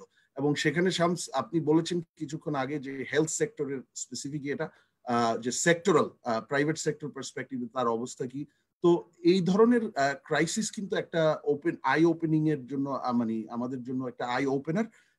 এখানে কিন্তু আমাদের দেখতে হবে যে আরো প্রাইভেট ইনভেস্টমেন্ট হেলথ সেক্টরে কিভাবে বাড়ানো যায়। অলরেডি এটা open, but then there R some sub sectors in the health sector, যেমন ফার্মাসিউটিক্যাল, অ্যাক্টিভ ফার্মাসিউটিক্যাল ইনগ্রিডিয়েন্টস, সেই সব জায়গায় কিন্তু আমাদের private investment, particularly foreign investment in the form of joint venture, আমাদের মনে হয় এখনো যথেষ্ট সুযোগ রয়ে গেছে, সেই জায়গাটা আমাদের দেখতে হবে।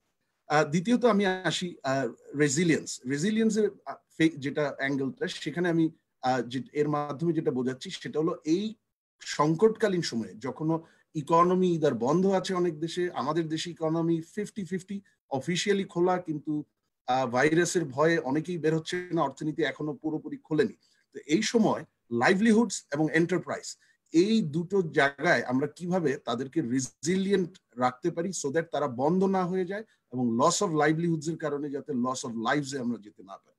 এগেইন আমরা সরকারের পক্ষ থেকে বেশ কিছু পজিটিভ উদ্যোগ দেখেছি, স্টিমুলাসে বেশ কিছু ভালো সাপোর্ট আছে প্যাকেজে, এবং বাজেটও আমরা দেখেছি। এবং যেমন লাইভলিহুডস এর জন্য প্রায় স্টিমুলাস ছিল $1.8 বিলিয়ন সমান, বিভিন্ন এগ্রিকালচার সহ। বাজেটে প্রায় 92,000 কোটি টাকা সোশ্যাল সেফটি নেটে বোধহয় ইনক্রিজ করা হয়েছে। এগুলো সবই ভালো দিক। এবং এন্টারপ্রাইজের জন্য বিভিন্ন, আমরা জানি প্রায় 50,000 কোটি টাকা দুটো প্যাকেজ, তার উপর export development fund, pre shipment credits, বেশ কিছু ভালো স্টিমুলাস দেওয়া হয়েছে। কিন্তু যে জায়গাটায় মনে হচ্ছে যে একটু ঘাটতি রয়ে গেছে বা আরেকটু ইমপ্রুভমেন্ট অবশ্যই করা দরকার, সেটা হলো ওভারঅল এমপ্লয়মেন্ট প্রোটেকশন। কারণ এই ক্রাইসিসের, ইকোনমিক ক্রাইসিসের সবচেয়ে বড় ক্যাজুয়ালিটি কিন্তু এমপ্লয়মেন্ট, পৃথিবী জুড়ে এবং বাংলাদেশেও। আপনারা বিআইডিএস এর একটা গবেষণা 2 সপ্তাহ আগে তারা শেয়ার করেছে, প্রায় 1,64,00,000 16 মিলিয়নের উপরে এমপ্লয়মেন্ট লস হয়ে গেছে। এবং এই ইকোনমিক ডিসরাপশন চলতে থাকলে সামনে হয়তো আরো হবে। তাতে যেটা অসুবিধা, আমাদের দেশে ওভারঅল আমাদের ইকোনমিক প্রসপ্যারিটি এবং ইকোনমিক ক্যাপাসিটি কমে যাবে, এবং ডোমেস্টিক ডিমান্ড যেটা অলরেডি একটু পড়ে গেছে, সেখানে যদি আমাদের এমপ্লয়মেন্ট লস হয়, যেটা থেকে ইনকাম লস হবে, আমার ডোমেস্টিক ডিমান্ড ফিরে আসতে কিন্তু সময় লাগবে। এবং ডোমেস্টিক ডিমান্ড ফিরে আসতে সময় লাগলে that will very adversely effect, খুব খারাপ ভাবে আমাদের যে economic output from private sector, foreign investment, local investment, joint venture, সেই ইকোনমিক আউটপুটকে খুবই ক্ষতিগ্রস্ত করবে। ফাইনালি আমি আসি রিভাইভাল বা রিবাউন্ড, থার্ড এলিমেন্ট। সেটা কি? সেটা হলো যে কখনো না কখনো আমরা সবাই আশাবাদী এই ক্রাইসিস বা হেলথ শক সেটা কন্ট্রোলে আসবে, হয়তো খুব দ্রুতই আসবে। কালকেও ফাইজারের সিইও বলেছে গ্লোবালি যে he is expecting a vaccine in 2 months. তারপর থেকে যদি আমরা আরো 4 মাস ধরি সবার হাতে হাতে পৌঁছাতে, হয়তো 6 মাসের মধ্যেই ম্যাক্সিমাম গ্লোবালি এটা আসবে। কিন্তু ইকোনমি কিন্তু is in slow down, economy is in crisis globally এবং বাংলাদেশে। এবং এটা যদিও আমরা এপ্রিলের তুলনায় জুন মাসে অনেকটা ভালো অবস্থায় এসেছি, কিন্তু ওই আমরা যদি জানুয়ারি 2020, ডিসেম্বর 2019 যেখানে ছিলাম সেখানে যদি ফিরে যেতে চাই, এখানে পৃথিবী জুড়েই অ্যানালিস্ট বা পলিসি এক্সপার্টসরা যেটা ফোরসি করছে, it's a matter of 2 to 3 years at A minimum. 2008-এর যে ফাইন্যান্সিয়াল মেলডাউন ছিল, দ্য প্রিভিয়াস গ্লোবাল ক্রাইসিস, সেখান থেকে বেরিয়ে আসতে ইন্ডাস্ট্রিয়াল নেশন, প্রথম ইন্ডাস্ট্রিয়াল নেশন যে ওটা থেকে বেরিয়ে এসেছিল এমপ্লয়মেন্ট এবং আউটপুটের দিক থেকে 7 বছর লেগেছিল। তো উই ক্যান ইমাজিন এইবারের ক্রাইসিসটা কিন্তু তার চেয়েও আরো গুরুতর। সুতরাং আমাদেরকে short and medium term strategy এখনই নিতে হবে এই রিভাইভালটার জন্য, এবং সেটা মূলত investment, trade, small and medium enterprise এবং ফাইন্যান্স বা ফাইন্যান্সিয়াল সেক্টর, এগুলোকে কেন্দ্র করে। তো ইনভেস্টমেন্টে আপনারা জানেন যে আংটার্ড কিন্তু ফোরসি করছে বা প্রেডিক্ট করছে পৃথিবী জুড়ে প্রায় 30 থেকে 40% ইনভেস্টমেন্ট কমে যাবে। আমাদের দেশে আমরা যে ফিসক্যাল ইয়ারটা শেষ হয়েছে জুন 30-এ দেখেছি প্রাইভেট ইনভেস্টমেন্ট বহু বছর পরে 23% থেকে 12.7% নেমে আসছে। আমরা কিন্তু এটা থেকে এক্সাম্পটেড না। সুতরাং ইনভেস্টমেন্টকে যদি আমরা চাঙ্গা করতে চাই, অবভিয়াসলি স্টিমুলাস আছে, কিন্তু স্টিমুলাস দিয়ে শুধু হবে না, পলিসি সাপোর্ট লাগবে। ট্যাক্স বার্ডেন ভেরি হাই, 32% করা হয়েছে, but it still very high. India recently 22% করেছে, আর নতুন ইনভেস্টরদের জন্য 17% করেছে। থাইল্যান্ড, ভিয়েতনাম সেসব জায়গায় 20%-এর নিচে। তো আমরা যদি কম্প্যারেটর কান্ট্রি থেকে এত বেশি আমাদের ট্যাক্স বার্ডেন থাকে, তাহলে কিন্তু আমরা কম্পিট করতে পারবো না লোকাল ইনভেস্টমেন্টেও, ফরেন ইনভেস্টমেন্টেও। তার উপর আরো আছে কয়েকটা আইনি কাঠামো মডার্নাইজ করা অনেক বছর ধরে ডিউ হয়েছে কোভিড আসার আগে। যেমন আমাদের ফরেন এক্সচেঞ্জ রেজিম, যদিও রিসেন্টলি গত 2-3 সপ্তাহে বাংলাদেশ ব্যাংক থেকে কয়েকটা ইমপ্রুভমেন্ট মেজার হয়েছে, but overhaul of foreign exchange regulation regime সেটা হচ্ছে না। আমাদের ডিসপিউট রেজলিউশন মেকানিজম, সেখানে আমাদের স্ট্রেংথেন করা দরকার। এবং কোম্পানিজ অ্যাক্টের যদিও একটা রিফর্ম হয়েছে, বাট এটা খুবই মাইনর। এই যে গত কয়েক মাস আগে কোম্পানিজ অ্যাক্টের রিফর্ম কিন্তু সেই 94 সাল থেকে ডিউ। আমাদের বর্তমানের কোম্পানিজ অ্যাক্ট ইজ নট মানে modern enough to support current days Bangladesh অনেক এগিয়ে গেছে 94 পর থেকে। দ্বিতীয়ত আসেনি এক্সপোর্টসে। এগেইন ডব্লিউটিও ফোরকাস্ট করছে যে আপনার ট্রেড কমে যাবে প্রায় 30% গ্লোবালি, এবং এশিয়াতে এক্সপোর্টস কমে যাবে প্রায় 36%। আমাদের দেশে জুনে যে ফিসক্যাল ইয়ার শেষ হয়েছে আমরা দেখেছি 17% এক্সপোর্ট ড্রপ করেছে। তো আমাদেরকে কিন্তু এই আমাদের এক্সপোর্টের ভূমিকা আমাদের দেশে, যদিও জিডিপির হয়তো 15% প্লাস মাইনাস বা 12 থেকে 15%, কিন্তু এর মাল্টিপ্লায়ার এফেক্ট অনেক স্ট্রং। আর এক্সপোর্টকে যদি আমরা ডাইভার্সিফাই না করতে পারি, আমরা যেটা এফডিআই এন্ড প্রাইভেট ইনভেস্টমেন্ট বাড়ানোর কথা বলছি 30%, আমরা অ্যাঙ্কর করব কোথায় সেই ইনভেস্টমেন্ট গুলো? যখন আমরা এক্সপোর্ট ডাইভার্সিফিকেশনে যেতে পারবো এবং এক্সপোর্টের ব্যাকওয়ার্ড লিঙ্কেজ বা অ্যান্সিলারি ইন্ডাস্ট্রি বাংলাদেশে তৈরি হবে, তখন কিন্তু দ্যাট উইল অ্যাট্রাক্ট পুল করবে আরো local and private investment. So এক্সপোর্টসে আমাদের অনেকগুলো রিফর্ম অনেকদিন ধরে due. Tariff rate is very high, এটা অবভিয়াসলি লোকাল প্রোটেকশনের একটা ব্যাপার আছে, কিন্তু এই বর্তমান ট্যারিফ রেট হাইলি প্রোটেক্টিভ, এই সাউথ এশিয়াতে হাইয়েস্ট। এটা দিয়ে আমরা এক্সপোর্ট ডাইভার্সিফিকেশনে যেতে পারবো না। বন্ডেড ওয়্যার হাউস রেজিম আমাদের নিজেদেরই একটা সাকসেস গ্লোবালি, আরএমজিতে ম্যাজিক্যালি কাজ করেছে, কিন্তু তাকে আমরা ইকুয়ালি ওপেন করছি না অন্য সেক্টর জন্য। সেটা খুব তাড়াতাড়ি ভেবে দেখা দরকার। এবং কাস্টমস আইনটা খুব যুগোপযোগী একটা কাস্টমস আইন তৈরি করা হয়েছে, কিন্তু সেটা অনেকদিন ধরে অ্যাপ্রুভালে ঘুরছে, কিন্তু অ্যাপ্রুভাল হচ্ছে না, সেটারও প্রয়োজন। ফাইনালি এসএমইর জন্য যেটা দরকার, particularly VAT incidence very high, multiple VAT rate কমাতে হবে। Turnover tax rate very high বাংলাদেশে, সেটা আমরা 15% ধরি 3 কোটির উপরে, বা 4% ধরি 3 কোটির নিচে। এটা রেশনালাইজ করার সময় এসছে। এবং এসএমইদের জন্য অ্যাক্সেস টু ক্রেডিট বর্তমানের ইকোনমিক ক্রাইসিসে অনেক বেশি টাফ হয়ে যাবে। ক্রেডিট গ্যারান্টি স্কিম ছাড়া ব্যাংকগুলো ইনসেন্টিভাইজ হবে না। সুতরাং এখানে সরকারের একটা ভূমিকা আছে আর একটু এগিয়ে আসার জন্য। অবভিয়াসলি অলরেডি এগিয়ে আসছে স্টিমুলাস দিয়ে, কিন্তু ক্রেডিট গ্যারান্টি স্কিমটা দ্রুত না আনলে এই বর্তমান অর্থনৈতিক মন্দার সময় ব্যাংক পৃথিবী জুড়েই কনজারভেটিভ লেন্ডিং বা কনভিনিয়েন্ট লেন্ডিং করে, সেখানে তারা স্মল এবং ছোটখাটো যেগুলো মিডিয়াম, ওদেরকে বাদ দিয়ে যাবে। সো সেই জায়গাটা দেখতে হবে। এবং ফাইনালি আমি বলবো ফাইন্যান্সিয়াল সেক্টর, যার উপর এই স্টিমুলাস বাস্তবায়ন প্রায় সম্পূর্ণভাবে নির্ভরশীল, এই ফাইন্যান্সিয়াল সেক্টর কিন্তু করোনা আসার আগেই মানে ইট ওয়াজ এইলিং, ধুকছিল। এটার কর্পোরেট গভর্নেন্স ইস্যু আছে, হাই এনপিএল ইস্যু আছে, ইনোভেটিভ ফাইন্যান্সিয়াল প্রোডাক্টস নেই। সুতরাং এই ফাইন্যান্সিয়াল সেক্টর মডার্নাইজেশনে বেশ বোল্ড হতে হবে সরকারকে, এবং প্রাইভেট সেক্টরকেও এগিয়ে আসতে হবে, কারণ আলটিমেটলি প্রাইভেট সেক্টর ব্যাংকের ডমিনেন্স কিন্তু বেশি। সুতরাং governance improvement, innovation in financial instrument, এটা প্রাইভেট সেক্টরের ভূমিকাটা অনেক বেশি হবে, বাট সরকারকে নীতি সহায়তা দিতে হবে। এবং লং টার্ম ফাইন্যান্স, যেটা অলমোস্ট জিরো বাংলাদেশে, লং টার্ম ফাইন্যান্সের অ্যাভেলেবিলিটি জিরো।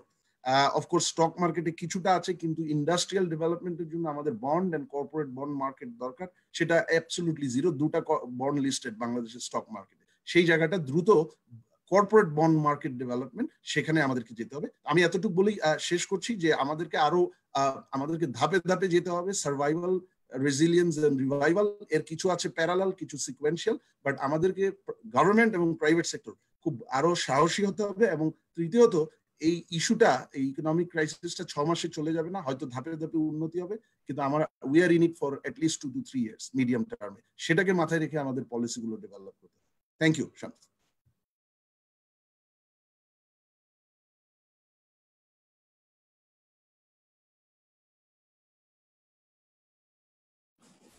ধন্যবাদ ডক্টর মাসরুর রিয়াজ আপনার বক্তব্যের জন্য। আমি এই পর্যায়ে অনুরোধ করব জনাব হোসেন খালেদ সাহেব, managing director, আনবর group of industries আর ঢাকা চেম্বারের প্রাক্তন সভাপতি, উনি যদি ফাইন্যান্সিয়াল সেক্টরকে নিয়ে আমাদের প্রেজেন্টেশন ওটার উপর বক্তব্য করেন, স্পেশালি দ্য ফাইন্যান্সিয়াল সেক্টর, যদি উনি এটা অ্যাড্রেস করেন। ধন্যবাদ। ধন্যবাদ প্রেসিডেন্ট। মাননীয় মন্ত্রী মহোদয়, আসসালামু আলাইকুম। আমার প্রাক্তন সকল প্রেসিডেন্টসদেরকে আমার সালাম, শুভেচ্ছা। Shams, once again, I would like to congratulate you on such an extensive research work that you and your office have done. It's a fantastic assignment. Prior 90 patar presentation chilo. It was fantastic. We were all intrigued. Let me pick up from Dr. Masroor Riyaz's এত সুন্দর বক্তব্য থেকে let me pick it up. To an extent, আমরা আসলে বলতে পারি যে we actually are looking at a reset. হয়তো অর্থনীতি এবং লাইফ এবং লাইভলিহুডের অনেকটা বলতে গেলে একটা রিসেটের মতো পর্যায়ে আমরা চলে এসেছি। গত 100 বছর আগে যখন প্যান্ডেমিক হয়েছিল, তার থেকে এখনকার ভিন্নতা হচ্ছে যে আমাদের অর্থনীতির সাইজটা অনেক বড়। আমরা এর ভেতরে রেজিলিয়েন্সের কথা বলা হয়েছে, we have become resilient, and আমি মনে করি যে আমরা বাংলাদেশিরা we are very enterprising and we are resilient, and ইনশাআল্লাহ headed by the prime minister, যিনি এপ্রিল মাসে খুব একটা প্রোগ্রেসিভ একটা স্টিমুলাস প্যাকেজ আমাদেরকে দিয়েছে ৭২,০০০ কোটি টাকার, খুব আমি বলবো খুব কম্প্রিহেন্সিভ এবং অনেক চিন্তা ভাবনা করে উনি করেছেন, কারণ ওখানে শুধু অর্থনীতিকে উনি চিন্তা করেনি, উনি সোশ্যাল সেফটি নেটকেও উনি মাথায় রেখে সে প্যাকেজটা আপনার স্টিমুলাস প্যাকেজটা গঠন করা হয়েছিল। As the president has requested, if the time permits, besides the banking and the financial services, I would also like to address a few other issues. But আপনি ব্যাংকিং এর কথা বলেছেন, and it is very correct that যেটা doctor রিয়াজও বলেছেন, that Covid এর আগে থেকেই কিন্তু আমাদের financial services sector was going through a challenge. NPLs have been high, and we have been facing liquidity crisis for a while. এবছরও আপনার budget প্রজেকশনে যেটা দেখা গেছে যে বর্তমানে আমাদের সারপ্লাস রয়েছে মাত্র ৯০,০০০ কোটি টাকা, এবং সরকারের লক্ষ্যমাত্রাও কিন্তু সেখান থেকে রয়েছে প্রায় ৮০,০০০ কোটি টাকা প্লাস এখান থেকে আপনার ডোমেস্টিক লেন্ডিং হবে, ডোমেস্টিক বরোয়িং হবে। So that would leave us with a very small scope of private sector growth অথবা credit growth এর জন্য। I would request that instead, of course, private banking sector থেকে আমাদের সরকারের কিছু borrowing তো করতেই হবে, but we must look at external sources, more and more external sources to bring in this funding. Unfortunately, আমাদের NPLs বর্তমানেই রয়েছে ৯২,০০০ কোটি টাকা, যেটা 9% plus of our total outstanding books, and আমরা সেই ভয়ে রয়েছি that সেপ্টেম্বর পর্যন্ত যদিও একটা স্কোপ দেওয়া হয়েছে, তারপরেও কিন্তু বেশিরভাগ ইন্ডাস্ট্রিজ এবং ব্যবসা যারা মাত্র 25% পর্যন্ত এখন ক্যাপাসিটিতে চলতে পারছে, যারা কোনো মতে আপনার হয়তো বা ইলেকট্রিসিটি বিল দিতে পারছে অথবা লেবার পেমেন্ট করতে পারছে, তারা কতটুকু আপনার রিপেমেন্টে ফেরত আসতে পারবে সেটা নিয়ে কিন্তু ব্যাংকিং সেই অ্যারিনাতে এই কনসার্ন গুলো এখনো অনেক বেশি বড় হয়ে দাঁড়িয়েছে। Once again, the reason why I bring it up is that আমরা কিন্তু এই সময়তে বেঁচে থাকার চেষ্টা করছি, কর্মসংস্থানকে ধরে রাখার চেষ্টা করছি। ইন দ্য প্রসেস আমাদের মিল কারখানা যারা আমরা চালাচ্ছি, যারা ইন্ডাস্ট্রিয়ালিস্ট রয়েছি, যারা ইনভেস্টার্স রয়েছি, তারা কিন্তু আমার নিজেদের পুঁজি শেষ পর্যন্ত যে পুঁজি রয়েছে সেটাকে ব্যবহার করে হলেও আমরা কারখানা চালিয়ে রাখার চেষ্টা করছি। কর্মচারীদের as a matter of fact আপনার চাকরিগুলো ধরে রাখার চেষ্টা করা হচ্ছে। আনএমপ্লয়মেন্ট যারা যেন না হয়, আরো যেন বৃদ্ধি না পায় সেটাকে প্রচেষ্টা করে যাওয়া হচ্ছে। But at this point in time it will be extremely important that industry and banking goes hand in hand. যদি ইন্ডাস্ট্রি ক্ষতি হয়ে যায়, যদি ইন্ডাস্ট্রিগুলো বন্ধ হয়ে যায়, যদি ইন্ডাস্ট্রিগুলোকে আমরা ফেরত না আনতে পারি, আমি ইন্ডাস্ট্রি বলতে এখানে রড, সিমেন্ট, ইভেন অ্যাগ্রো, আমি গতকালকে অনেকজনের সাথে কথা বলছিলাম যাদের রাইস মিল রয়েছে, যাদেরকে আমরা ফাইন্যান্সিং করেছি, তারা মাত্র 30 থেকে 35% ক্যাপাসিটিতে চলতে পারছে, সিম্পলি বিকজ এই মুহূর্তে ব্যাংকের লিকুইডিটি না থাকার কারণে ওয়ার্কিং ক্যাপিটাল দিতে পারছে না। So what will happen to those farmers? The effect is massive. আমরা কিন্তু বেশ একটা স্কেরি একটা সিচুয়েশনের মধ্যে চলে যাব যদি আমরা এখনই এগুলোকে ঠিকভাবে আমরা অ্যাড্রেস না করি। আপনি প্রেসিডেন্ট সাহেব, আপনি সিআরআর রেটে রিডিউস করার কথা বলেছেন টু 4%। I think 4% খুব বেশি একটা ইফেক্টিভ কোনো রেজাল্ট আসবে না, এটা মিনিমাম 1.5 to 2% যেতে হবে to actually bring in positive result.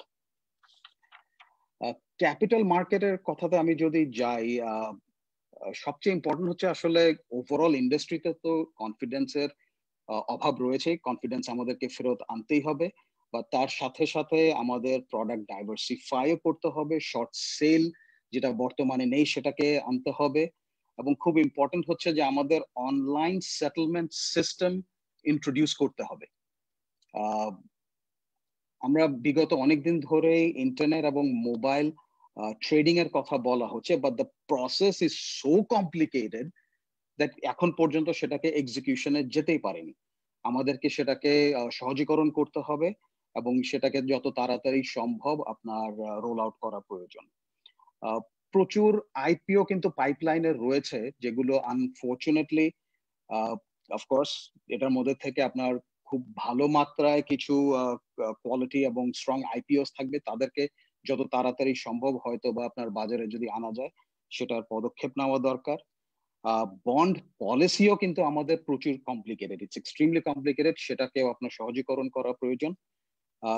সরকারকে সাধুবাদ জানাতে চাই যে আপনার আনডিসক্লোজড মানিকে আপনার ইনভেস্ট করার ক্যাপিটাল মার্কেটে একটা সুযোগ দেওয়া হয়েছে, বাট সেখানে আবার একটা 3 বছরের একটা লক ইন পিরিয়ড করে দেওয়া হয়েছে, which actually might become counterproductive because যেহেতু অন্যান্য সেক্টরেও আপনার এই আনডিসক্লোজড মানি ইনভেস্ট করার সুযোগ দেওয়া হয়েছে, তখন কিন্তু এফডিআর এ চলে যাবে অথবা রিয়েল স্টেটে চলে যাবে অথবা অন্য সেক্টরে চলে যাবে instead of coming into capital market.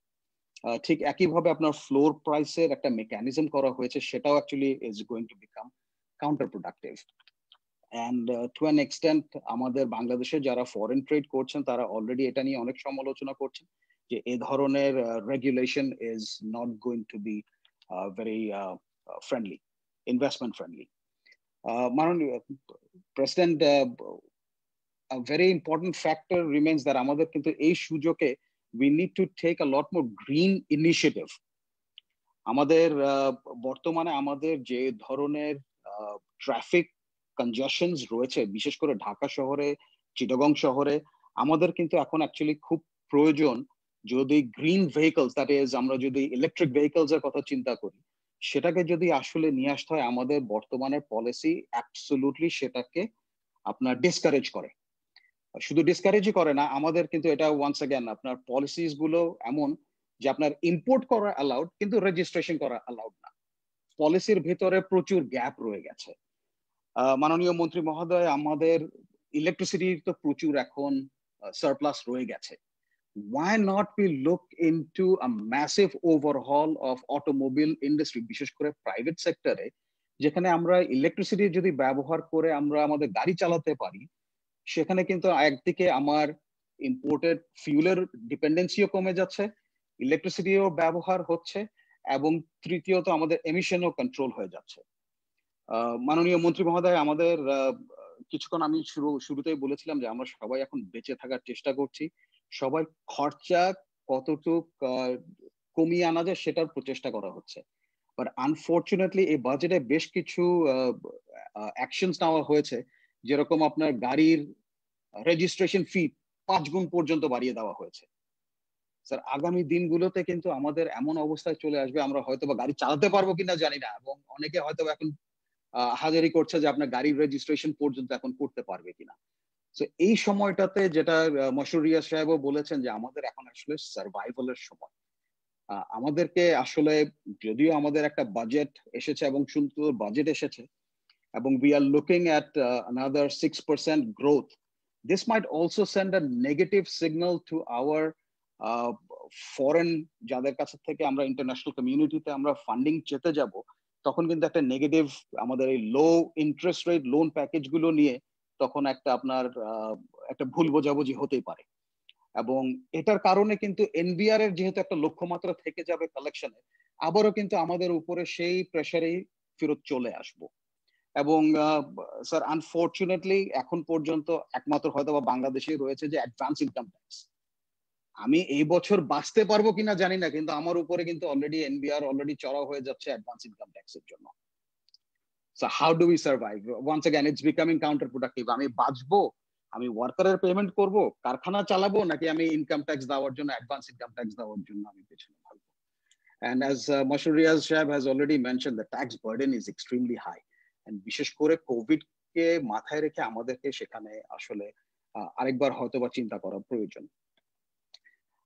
President, if you allow, আমি আরো হয়তো বা দু একটা সেক্টরের কথা আমি একটু তুলে ধরতে চাই।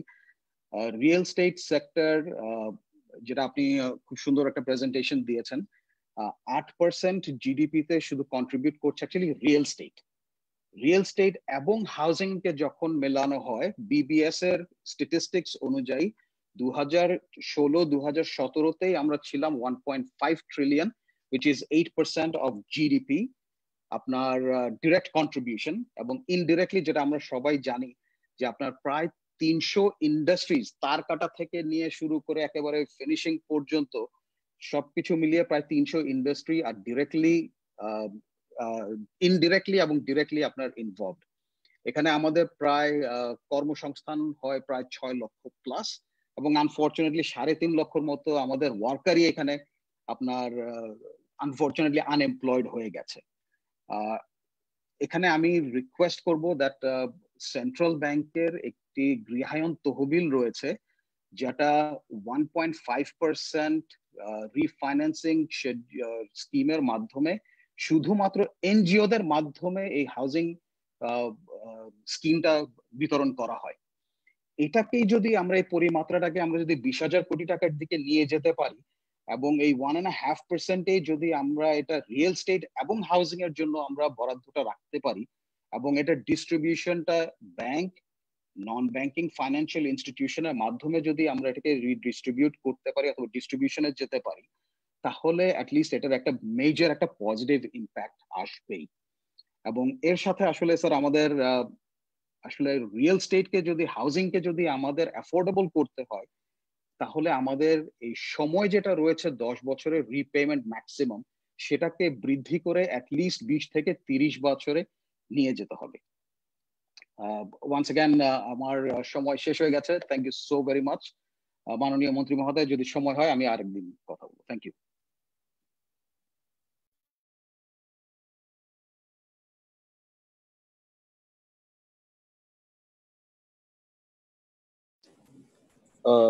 ধন্যবাদ Hossain Khaled Saab for giving a comprehensive analysis on our presentation, and also আপনি অনেক কিছু নিয়ে আসছেন এখানে নতুন ভাবে।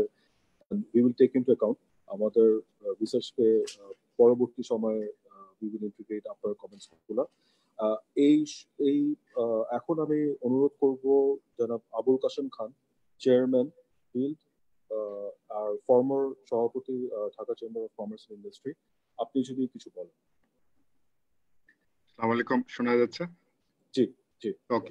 বিসমিল্লাহির রহমানির রহিম। মাননীয় পরিকল্পনা মন্ত্রী, my former presidents of Dhaka Chamber, respected panelists, print media থেকে আসা ভাই বন্ধু, আসসালামু আলাইকুম। প্রথমে আপনাকে ধন্যবাদ মাননীয় প্রেসিডেন্ট এই সুন্দর একটা অনুষ্ঠান করার জন্য, এবং দি presentation was, যেটা খালেদ সাহেব বলেছেন, very detailed and the team has worked very hard for it. আমরা জানি কোভিডে আমরা কম বেশি সবাই এই মহা সংকটের মধ্যে দিয়ে যাচ্ছি, এবং আমরা কম বেশি সবাই ক্ষতিগ্রস্ত হচ্ছি। এখানে নতুন করে বলার কিছু নাই। যে জিনিসটা আমি মাননীয় মন্ত্রীর দৃষ্টি আকর্ষণ করতে চাচ্ছি সেটা হচ্ছে যে দেশগুলি যত তাড়াতাড়ি আপনার পরিস্থিতিটাকে ট্যাকেল করে তার অর্থনীতিকে যদি আগের পর্যায়ে নিয়ে যেতে পারে, তত তাড়াতাড়ি কিন্তু দেশগুলি আপনার ইকোনমিকলি গ্লোবালি অ্যাকসেপ্টেড হচ্ছে, এবং আমরা কিন্তু সেখানে পিছিয়ে যাচ্ছি। আমরা যেটা দেখছি, কথাটা বলার প্রসঙ্গ হচ্ছে যেটা ইকোনমির সাথে ডাইরেক্টলি রিলেটেড, যেহেতু অনেক দেশে আমাদের যাওয়াটা বন্ধ হয়ে যাচ্ছে এবং ভবিষ্যতে হয়তো বন্ধ হয়ে যাবে যদি না আমরা অ্যাপ্রোপ্রিয়েট হেলথ কনসার্নস এবং হেলথ সেফটি ইস্যুস গুলি ট্যাকেল না করি। আমরা যেটা দেখছি, মাননীয় মন্ত্রী আপনার দৃষ্টি আকর্ষণ করছি, হচ্ছে কিছু কিছু হেলথ সেক্টরে আমরা দেখেছি যে মেডিকেল রিপোর্টস এবং মেডিকেল ডিটেকশন গুলি ফল্ট হওয়ার জন্য আমাদের শ্রমিকরা বিদেশ থেকে ফেরত আসছে। এটা আমাদের জন্য খুবই লজ্জাজনক। আমাদের ব্যবসায়ীরা যাতে ফেরত না আসে সেই কামনা আমি করছি। ফলস রিপোর্ট নিয়ে আমরা যাতে না যাই, এটা দেশের ভাবমূর্তি, দেশের ইন্টারন্যাশনাল ইমেজের উপর একটা বড় একটা আঘাত নিয়ে আসবে। এটা যদি আমরা ট্যাকেল না করতে পারি, আমরা যতই প্ল্যানিং করি, যতই আমরা আমাদের ইকোনমিক পলিসি গ্রহণ করি, যতই ভালো হোক না কেন, যদি গ্লোবাল ভিলেজে আমরা অ্যাকসেপ্টেবিলিটিটা না পাই, তাহলে কিন্তু আমাদের ইকোনমি ভীষণভাবে আঘাতপ্রাপ্ত হবে। এই জায়গাটা মাননীয় মন্ত্রী আপনার দৃষ্টি আকর্ষণ করছি। Khaled Saab বলেছেন, employment is the biggest challenge for us. The whole global economy is facing a crisis. এখানে যে জিনিসটা আমাদের কাছে এমপ্লয়মেন্ট ধরে রাখা এবং নতুন এমপ্লয়মেন্ট সৃষ্টি করাটা একটা চ্যালেঞ্জের সম্মুখীন, এবং সরকার এখানে মাননীয় প্রধানমন্ত্রীর নেতৃত্বে যেই প্রণোদনা প্যাকেজ দিয়েছেন এটা অবশ্যই আমাদের সাধুবাদ জানাবার প্রয়োজন আছে, কারণ এখানে উনি আমি বলবো টাইমলি কিছু বোল্ড স্ট্র্যাটেজিস গুলি নিয়েছেন। এখন মাননীয় প্রধানমন্ত্রীর সবকিছুই যে করে দিবেন এটাও আমাদের মাথায় রাখা উচিত না। এখানে অনেক জায়গায় এক্সিকিউশন লেভেলে আমরা হয়তো ঠিকভাবে জিনিসগুলি ইমপ্লিমেন্ট করতে পারছি না, সেটা কালেকটিভ ফেলিয়ার বললো আমি। এখন যেহেতু আমরা একটা পরিস্থিতির মধ্যে দিয়ে যাচ্ছি, আমাদের সব দোষ একজন একজনকে না দেওয়াই বেটার, রাদার দেন কালেকটিভ ফেলিয়ারের উপরে আমাদের চিন্তা করা উচিত। How we can overcome this collective responsibility and come out of this crisis. এখানে যে জিনিসগুলি মাননীয় মন্ত্রী বাজেটে এসেছে এগুলো কিছু কিছু খুব ভালো পদক্ষেপ নেওয়া হয়েছে, যেমন ট্যাক্স রেটটা কমিয়ে আনা হয়েছে 2.5%। এটা একটা positive indication after a long time, after I think 5 or 7 years এরকম একটা ট্যাক্স রিডাকশন হয়েছে।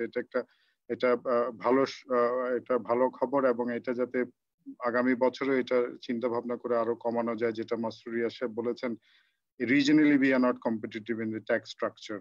এটা খালেদ সাহেবও মেনশন করেছেন। এটা আমাদের কিন্তু কম্পিটিটিভনেস কে অনেক বেশি ড্যামেজ করছে। এখানে আমরা যেটা আমাদের বিল থেকে আমরা এই বছর প্রপোজাল দিয়েছিলাম, which was very out of the box thinking in the sense that আমরা যেটা চেয়েছিলাম আপনার যে আমরা যদি কর্মসংস্থান ধরে রাখতে পারি তাহলে আমাদেরকে এডিশনাল একটা 2% এর ছাড় দেওয়ার জন্য রিডাকশন অন অ্যাবাভ দ্য 2.5%।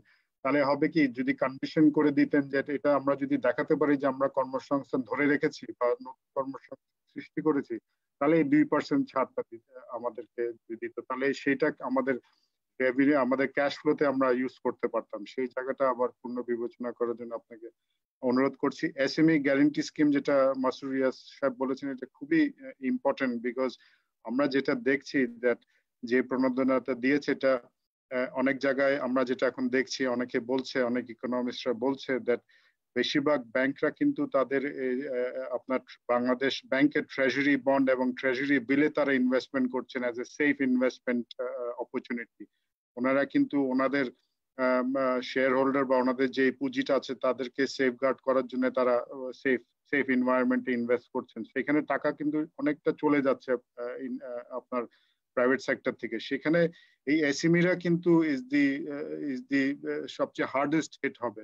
সেখানে গ্যারান্টি স্কিমস গুলি কিভাবে বাংলাদেশ ব্যাংক নিতে পারে সেটা কিন্তু আমাদের বিবেচনা করতে হবে। এখানে আরেকটা জিনিস যেটা বাদ পড়ে গেছে এসএমই সেক্টরের, সেটা হচ্ছে যারা ইনফর্মাল ইকোনমিতে আছে, যারা ফর্মাল ইকোনমির বাইরে, তারা কিন্তু বাংলাদেশে অনেক ব্যবসা করছে এবং জিডিপিতে অনেক অবদান রাখছে। তাদেরকে এই স্টিমুলাস প্যাকেজের মধ্যে আমরা কিভাবে আনতে পারি সেটাও কিন্তু আমাদের বিবেচনা করতে হবে।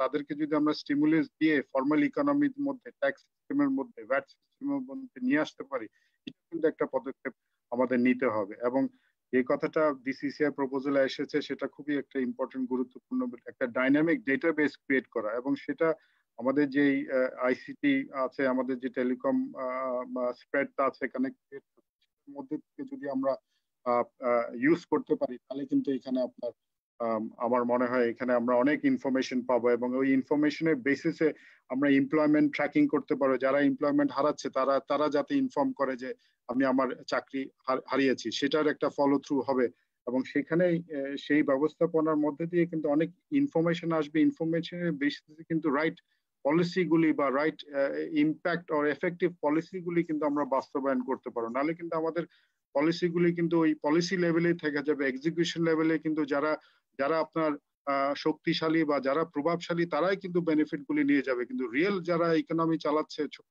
মাঝারি শিল্প উদ্যোক্তারা, তারা কিন্তু সোসাইটির মধ্যে খুব নেগলেক্টেড হয়ে আছে এমনিই, এবং তারা কিন্তু ওই লোন এবং সেই ব্যবস্থাপনার বাইরে থেকে যাবে। সেখানে আমাদের গুরুত্ব দিতে হবে। আমরা জানি যে ওয়ার্ল্ড ইকোনমি কিন্তু একটা বড় চেঞ্জের মধ্যে দিয়ে যাচ্ছে। এখানে আমি একটু আপনাদের সাথে শেয়ার করতে চাই, সেটা হচ্ছে লোকালাইজ ভার্সেস গ্লোবালাইজ ইকোনমির কিন্তু একটা কম্পিটিশন হবে, এবং লোকালাইজ ভ্যালু চেইনের মধ্যে গুরুত্ব পাবে, এবং সেখানে আমরা দেখছি যে অনেক দেশ কিন্তু একটা third country of supply side খুঁজছে। ইউরোপিয়ান ইউনিয়ন খুঁজছে, আমেরিকানরা খুঁজছে, জাপানিজরা খুঁজছে যে চায়নার বাইরে যদি আরেকটা সাপ্লাই সাইড বা একটা ম্যানুফ্যাকচারিং হাব করা যেতে পারে। সেখানে বাংলাদেশও আছে, ইন্দোনেশিয়া আছে, কম্বোডিয়া আছে, ইন্ডিয়াও আছে।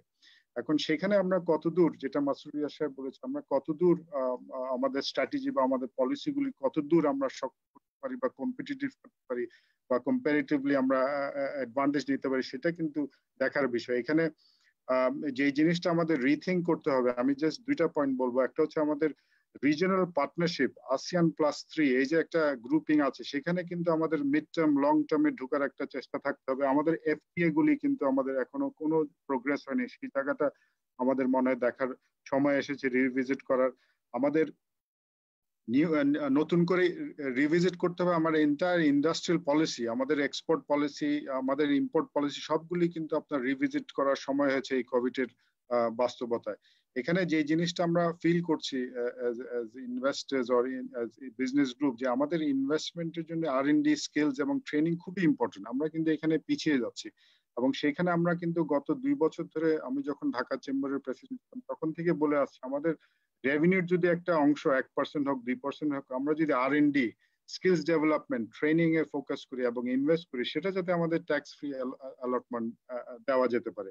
এখন সেখানেই কিন্তু আমরা অনেক জায়গায় বাধাগ্রস্ত হচ্ছে যে আমাদের রিসার্চ এবং R&Dটা হচ্ছে না, এবং সেখানে যেটা আমরা দেখেছি বিভিন্ন দেশ তাদের ইকোনমিক ডেভেলপমেন্টের মধ্যে সাপ্লাই এন্ডটা যদি মেনটেন করতে পারে, মানে র মেটেরিয়াল যদি ইম্পোর্ট না করে আমাদের দেশে যদি র মেটেরিয়ালটা উৎপাদন করা যেতে পারে, তখনই কিন্তু আপনার বেসটা সলিড হবে, এবং তখনই কিন্তু FDI বলেন অন্যগুলো কিন্তু অ্যাট্রাকটিভ হবে দেশে আসার জন্য। কারণ আপনার যদি ইম্পোর্ট করতে হয় থার্ড পার্টির থেকে, আপনার নিজের এখানে প্রডিউস করে সেটা আবার রিএক্সপোর্ট করবেন, সেখানে কিন্তু অনেক ইনএফিসিয়েন্সি চলে আসে, কস্ট চলে আসে, কস্টের ব্যাপার চলে আসে, এবং নিজেদের যে SME সেক্টর গুলি কিন্তু ডেভেলপমেন্ট হয় না। সুতরাং আমরা যখন FDI চিন্তা করছি, আমাদের সাপ্লাই সাইডের যে ল্যাকিং গুলি আছে সেগুলো কিন্তু জোর দিতে হবে, এবং সেটাই আমাদের ইন্ডাস্ট্রিয়াল পলিসিতে থাকতে হবে, যে development of the supply side আপনার ম্যানুফ্যাকচারিং। এখানে 8th 5-year প্ল্যান মানে মন্ত্রী সাহেব আপনার আন্ডারে আছে, 8th 5-year প্ল্যানে কিন্তু এই জিনিসগুলি অপরচুনিটি, কোভিড এর অপরচুনিটি এবং চ্যালেঞ্জেস গুলি কিন্তু আমার মনে হয় নিশ্চয়ই আপনারা দেখছেন। এখানে এই আমার মনে হয় সময় এসেছে এগুলো দেখার জন্য। আমি আর বেশি সময় দিব না, আমি শুধু একটা উদাহরণ দিয়ে শেষ করতে চাই। সেটা হচ্ছে আপনার ভিয়েতনাম তাদের ইকোনমিক ডেভেলপমেন্ট 3টা পিলারের উপরে বা 3টা স্ট্র্যাটেজির উপরে আপনার গঠন করেছিল। একটা ছিল ইনস্টিটিউশন রিফর্ম, একটা ছিল ইনফ্রাস্ট্রাকচার ডেভেলপমেন্ট, আরেকটা ছিল স্কিলস ডেভেলপমেন্ট। এই 3টা পিলারের উপরে তাদের সাকসেসটা কিন্তু নির্ভর করেছে। এখানে শেষ করার আগে আমি একটা ছোট্ট একটা ব্যাপার বলতে চাই। এখানে ঢাকা চেম্বারে একটা প্রপোজাল আছে যে গুড বরোয়ারদের জন্য কিছু ফ্যাসিলিটি দেওয়ার জন্য, লোন যারা নিচ্ছে good borrower. Bangladesh bank recently একটা SRO দিয়ে যারা গুড বরোয়ার 10% রিবেট পেত সেটা বাতিল করে দিয়ে। এখানে আমরা যেখানে বলছি NPL হাই, ব্যাড বরোয়িং এদেরকে ধরার জন্য বা তাদেরকে কিভাবে তাদের লোনগুলি আদায় করা যায়, সেখানে আমরা কিছুই করছি না, বরং যারা গুড বরোয়ার, যারা সোসাইটিতে ভালো কাজ করছে এবং দেশের ট্যাক্স দিচ্ছে বা লোন ফেরত দিচ্ছে, তাদেরকে কিন্তু আমরা পেনালাইজ করছি। এবং আমার কাছে আমার মনে হয় আমাদের গুড এন্ড ব্যাড কে আলাদা করতে হবে, এবং যারা ভালো ট্যাক্স পেয়ার, যারা দেশের কমপ্লায়েন্স মেনে চলছে, যারা দেশের অর্থনীতিতে অবদান রাখছে, দেশের টাকা দেশেই রাখছে, দেশের টাকা বিদেশে নিয়ে যাচ্ছে না, তাদেরকে মনে হয় মূল্যায়ন করা এবং সময় এসেছে। এই বলে মাননীয় মন্ত্রী আপনাকে আবারও ধন্যবাদ, ধন্যবাদ এই অনুষ্ঠান আয়োজন করার জন্য। এবং সবাই ঢাকা চেম্বারের আমার মুরব্বী প্রেসিডেন্ট সবাইকে দেখে আমার খুব ভালো লাগছে। আপনারা থাকবেন, আমাদের সকলের জন্য দোয়া করবেন। আসসালামু আলাইকুম।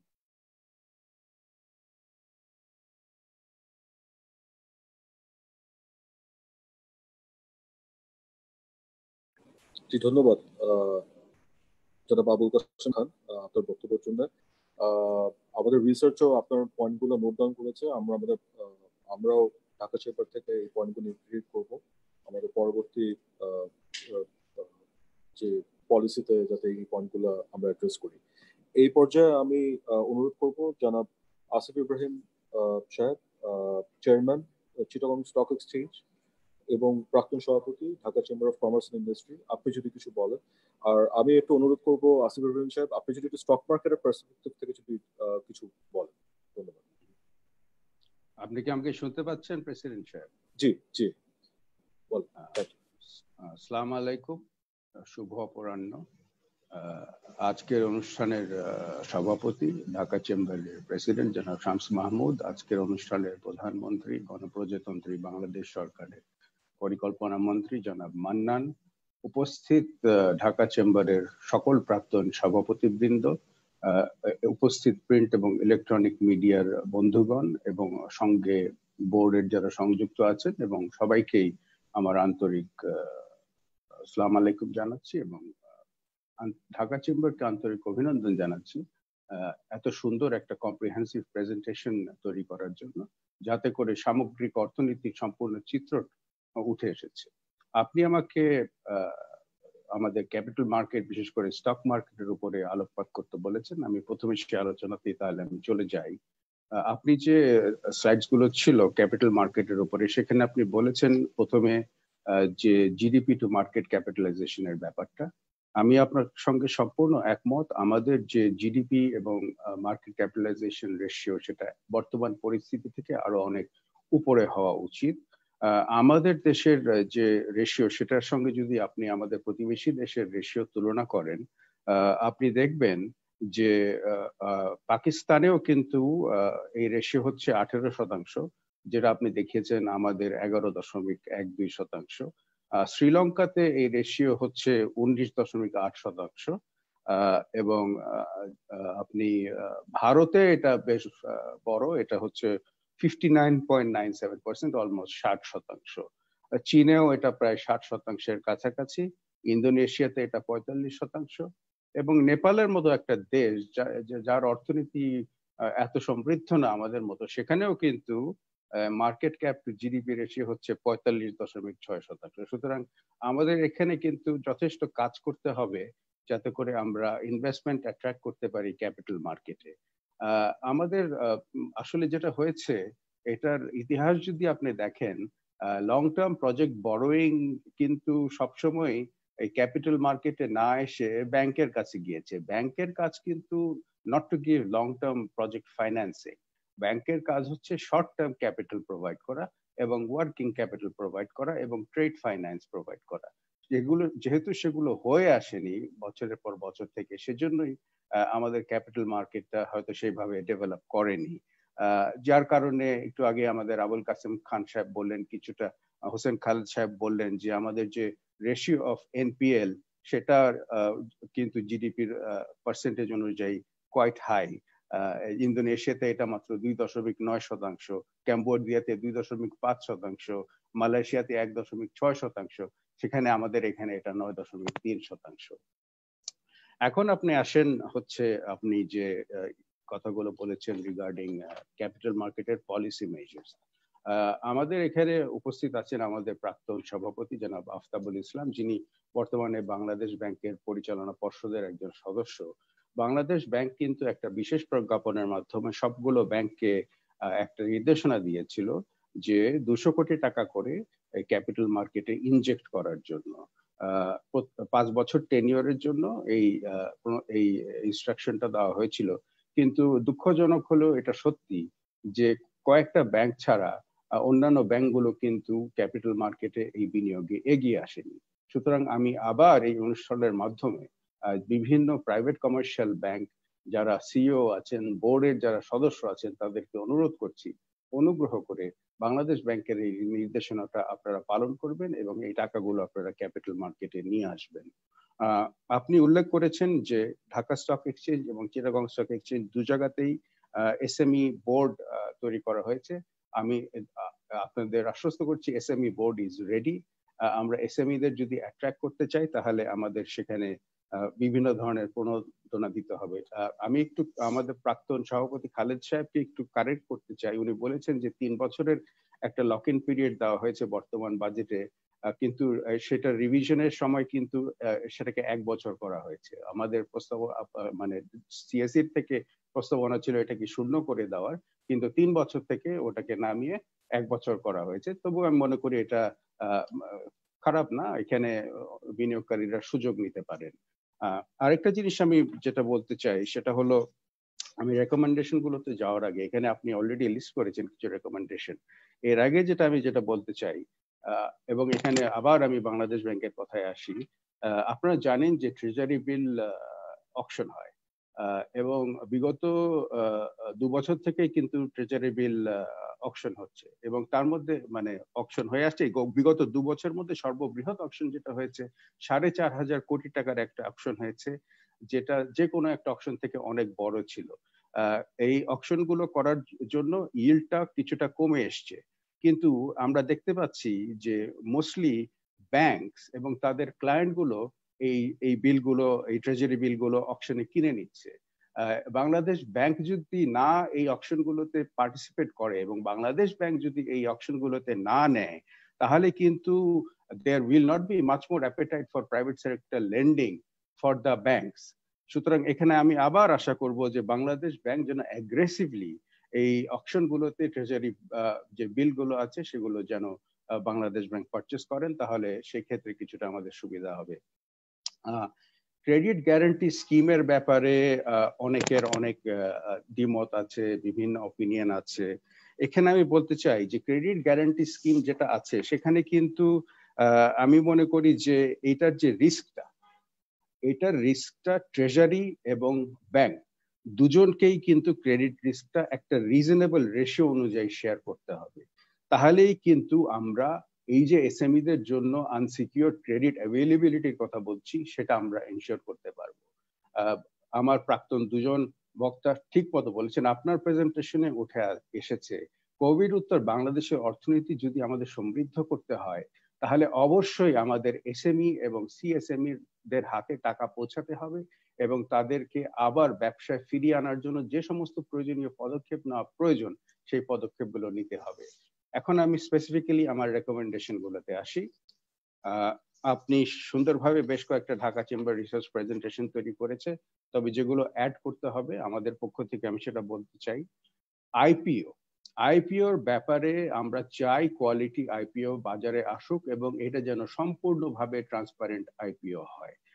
আমরা জানি যে বাংলাদেশ সিকিউরিটিজ এন্ড এক্সচেঞ্জ কমিশনের একটা বুক বিল্ডিং সেকশন আছে, সেখানে মোটামুটি এই হিসাবগুলো করা হয়, কোম্পানির ফিজিবিলিটি গুলো অ্যানালিসিস করা হয়। আমি আজকের এই অনুষ্ঠানের মাধ্যমে রেকমেন্ড করতে চাই যে বিসেকের ওই ডিপার্টমেন্টের সঙ্গে Dhaka stock exchange, Chittagong stock exchange, merchant bank, asset management company এবং নতুন এফআরসি যেটা হয়েছে ফাইন্যান্সিয়াল রিপোর্টিং কাউন্সিল, সেখানকার প্রতিনিধিদের নিয়ে একটা কমিটি করা হোক।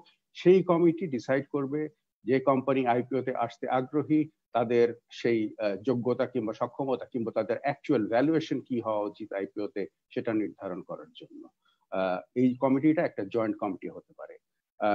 যেহেতু আমাদের সাস্টেইনেবল লিস্টেড সিকিউরিটি অনেক কম আছে, আমরা প্রায় 12 বছর থেকে দেখছি, কিন্তু মার্কেট ডেপথ আমরা সেভাবে তৈরি করতে পারিনি, যার জন্য আমাদের পলিসি লেভেল ইম্পেটাস দিতে হবে যাতে করে অনেক প্রফিশিয়েন্ট কিন্তু দেশে মাল্টিন্যাশনাল কোম্পানি আছে, সরকারি প্রতিষ্ঠান আছে যেগুলোকে আমরা নিয়ে আসতে পারি। আমরা অনেক দিন থেকে শুনছি সরকারি প্রতিষ্ঠানকে ক্যাপিটাল মার্কেটে নিয়ে আসা হবে, কিন্তু সে ধরনের কিন্তু আবার আমরা সেরকম ইম্পেটাস আমরা দেখতে পারিনি। প্রাইভেট বিজনেস হাউস আসা প্রয়োজন।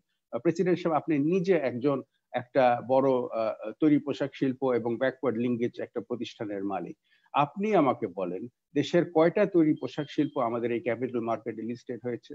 দেশের কয়টা প্রাইভেট লিমিটেড কোম্পানি যারা ভালো বিজনেস করছে, those who R financially transparent, তাদের সবকিছু ঠিক আছে, তারা কেন not listed in both Dhaka stock exchange and Chittagong stock exchange? তারপরে আমি যেটা মনে করি যে এসএমই দের আগ্রহী করার জন্য ক্যাপিটাল মার্কেটে simplifying the small cap listing process and fruitful motivational taxation প্যাকেজের প্রয়োজন, এটা কিন্তু দিতে হবে। তারপরে expand the tax gap between listed and non listed farm. এই বাজেটে আমরা লক্ষ্য করলাম প্রাইভেট লিমিটেড কোম্পানির ট্যাক্স কমানো হলো, এবং এই গ্যাপটা কিন্তু আরো মানে আন্তর্জাতিক পর্যায়ে যে gap, international practice between private limited company and publicly listed company, আমাদের মনে হয় সেরকম একটা স্টাডি করে দেখা প্রয়োজন, এবং সেই অনুপাতেই কিন্তু আমাদের পলিসিটা ফ্রেম করা প্রয়োজন, যাতে করে আমরা আরো কোম্পানিকে লিস্ট করার জন্য ইনসেন্টিভাইজ করতে পারি। সেকেন্ডারি বন্ড মার্কেটের ডেভেলপমেন্টের জন্য বিশেষ করে আমি মনে করি ইসলামিক বন্ড কিংবা সুকুক যেটাকে আমরা বলে থাকি, এটাকে এখনই ইন্ট্রোডিউস করতে হবে। আমি কিছুদিন আগে বিসেক চেয়ারম্যান শিবলি রুবায়েত সাহেবের সঙ্গে কথা বলছিলাম, উনিও বলেছেন দে আর ভেরি মাচ ইন্টারেস্টেড এই সুকুককে নিয়ে আসার জন্য। এবং ইনফ্রাস্ট্রাকচারাল ফাইন্যান্সিং, আবুল কাশেম খান সাহেব কিছুটা বলেছেন, এটা কিন্তু বন্ড মার্কেটের মাধ্যমে আমাদের আসতেই হবে। দেশে প্রচুর অবকাঠামোগত প্রজেক্ট হচ্ছে, এগুলোকে আমাদের বন্ড মার্কেটের মাধ্যমে আসতে হবে। প্রফিটের উপরে যে ডাবল ট্যাক্সেশন আছে সেটাকে রিভিউ করতে হবে, এবং ডিভিডেন্ড ইনকামকে ট্যাক্সের থেকে আওতামুক্ত রাখতে হবে। তারপরে আর হচ্ছে আচ্ছা, mandatory share buyback policy for the issuing company, এটা একটা চমৎকার প্রস্তাবনা। এটাকে যদি ইমপ্লিমেন্ট করা যায়, এর থেকে ভালো আর কিছু হতে পারে না। এবং এই সঙ্গে আপনাকে গ্রিনফিল্ড প্রজেক্টকেও কিন্তু অ্যালাউ করতে হবে ক্যাপিটাল মার্কেট থেকে ফান্ড রেজ করার জন্য। মার্কেট মনিটরিং এবং enforcement should be much more vibrant, এই সম্পর্কে কোনো সন্দেহ নেই। আমি অত্যন্ত দুঃখিত এবং আমি নিজে খুবই লজ্জিত যে কিছুদিন আগে একটা ব্রোকারেজ হাউসের কথা আপনারা সবাই শুনেছেন, ক্রেস্ট ব্রোকারেজ হাউস, যারা বিনিয়োগকারীর টাকা নিয়ে এখন তারা উধাও হয়ে গেছে। এই ধরনের কোনো সিচুয়েশন আমরা দেখতে চাই না।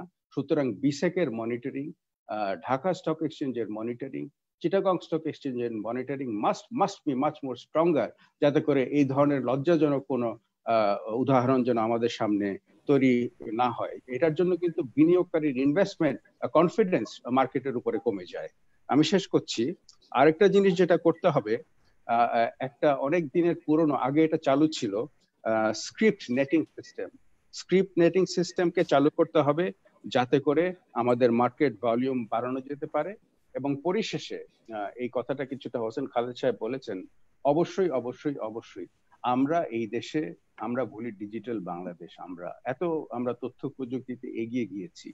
৬৬টা দিন আমাদের দেশের 2টা ক্যাপিটাল মার্কেটকে আমরা বন্ধ রাখতে হলো।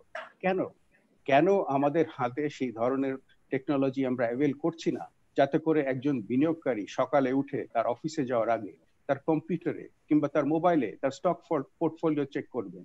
উনি যদি কিনতে চান উনি কিনবেন, উনি যদি বিক্রি করতে চান উনি বিক্রি করতে হবে। পুরো প্রক্রিয়াটাই হবে ট্রান্সপারেন্ট এবং অটোমেটেড। আমাদের সেদিকে যেতে হবে।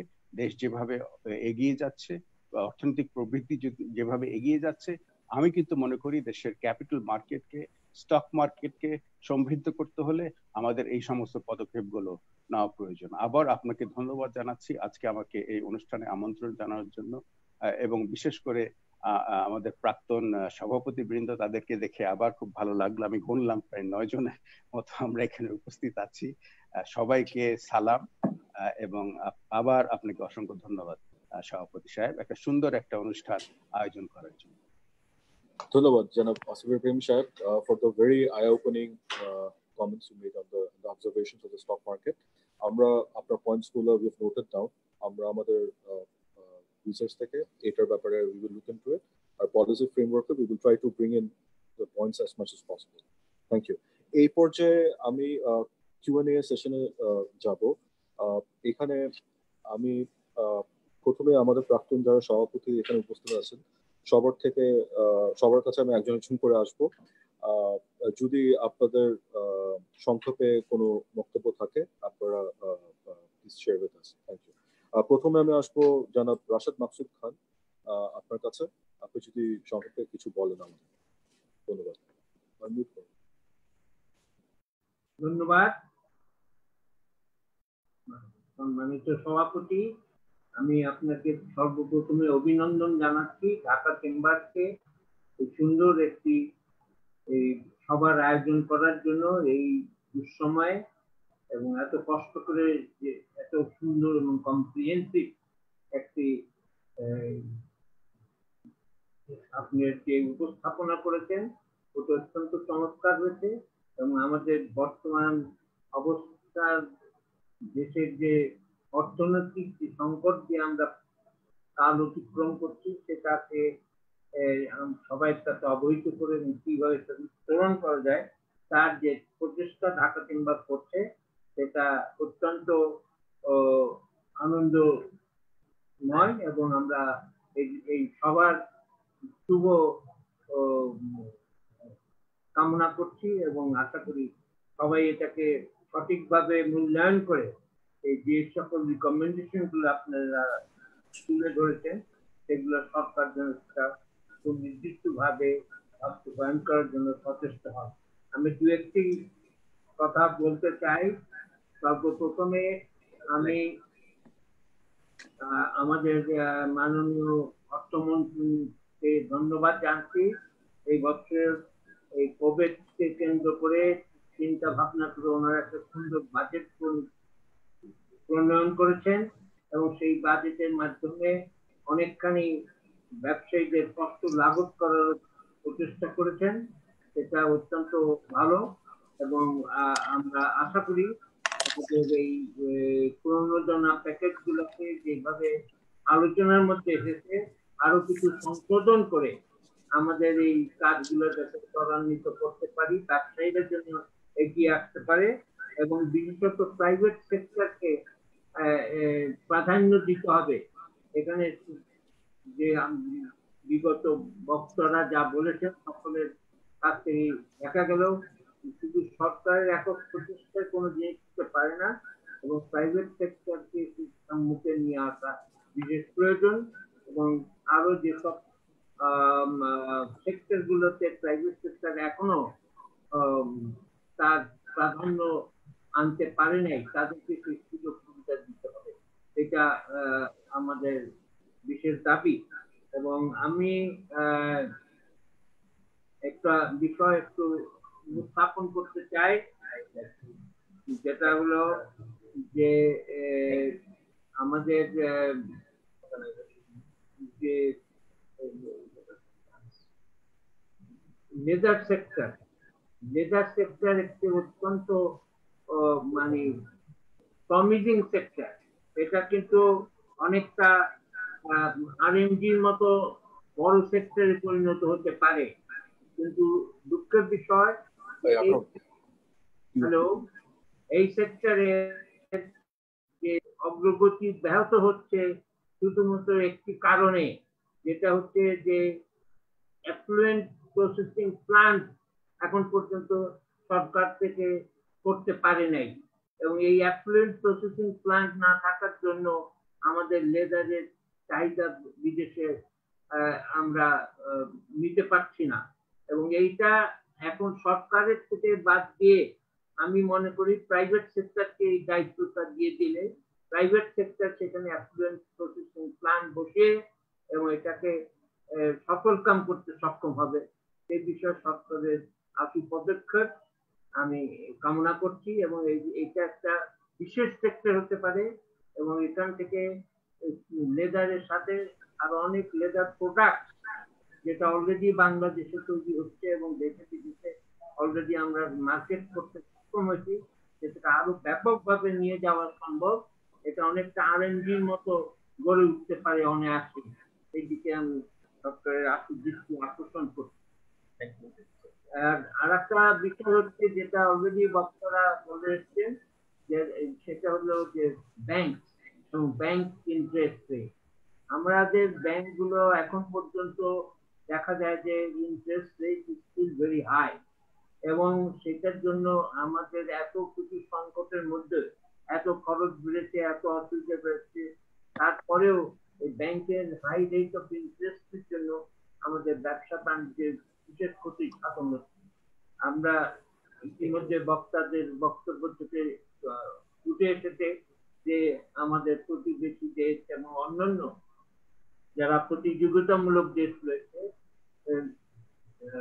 ভিয়েতনাম, ইন্দোনেশিয়া, মালয়েশিয়া, সব জায়গায় এদের ইন্টারেস্ট রেট অনেক কম। আমরা রিকমেন্ড করব যে আমাদেরটা যতটা সম্ভব এক ডিজিট, সিঙ্গেল ডিজিট কি শুধু নয়, তাতে যত কমে নামিয়ে নিয়ে আসতে পারেন সেই চেষ্টা থাকতে হবে, কারণ ইন্টারেস্ট রেট হাই থাকলে পরে ব্যবসা বাণিজ্যে আমাদের এটা একটা খুবই কষ্টদায়ক হয়ে পড়বে এবং এই ইন্টারেস্ট দিতে গিয়ে আমাদের কাজ ব্যাহত হয় এবং প্রাইভেট সেক্টর উৎসাহ হারিয়ে যায়। আমি সেই দিকে ব্যাংকের আশু দৃষ্টি কামনা করছি। মাননীয় পরিকল্পনা মন্ত্রী মহোদয় উনি অনেকদিন ধরেই প্রাইভেট সেক্টরের প্রতি খুবই মনোযোগী এবং আশা করি উনি পদক্ষেপ নেবেন এই সকল ব্যবস্থাগুলো গ্রহণ করার জন্য। তো ঠিক আছে, এইটি ছিল আমার বক্তব্যের একটি মূল। তার সাথে সাথে আমি আরো ঢাকা চেম্বারকে অভিনন্দন জানাচ্ছি সুন্দরভাবে এটা আয়োজন করার জন্য, এবং এটা যাতে শুধু এই আমাদের এই আলোচনার মধ্যে সীমাবদ্ধ না থাকে, এটাকে পরবর্তী পর্যায়ে যাতে আরো গভীরভাবে এটাকে যাতে ফলো আপ করা হয় এবং সংশ্লিষ্ট মন্ত্রণালয় এবং সংশ্লিষ্ট অধিদপ্তর গুলোকে যেন আমরা আজকের এই সিদ্ধান্ত গুলোকে বাস্তবায়ন করার জন্য আমরা সচেষ্ট থাকি। আমি আবারও ঢাকা চেম্বারের সভাপতি এবং ঢাকা চেম্বারের সকল ম্যানেজমেন্টে আমার আন্তরিক অভিনন্দন, ধন্যবাদ চেয়ারম্যান করছি আজকের এই সুন্দর আয়োজনের জন্য। ধন্যবাদ। ধন্যবাদ স্যার। এই পর্যায়ে আমি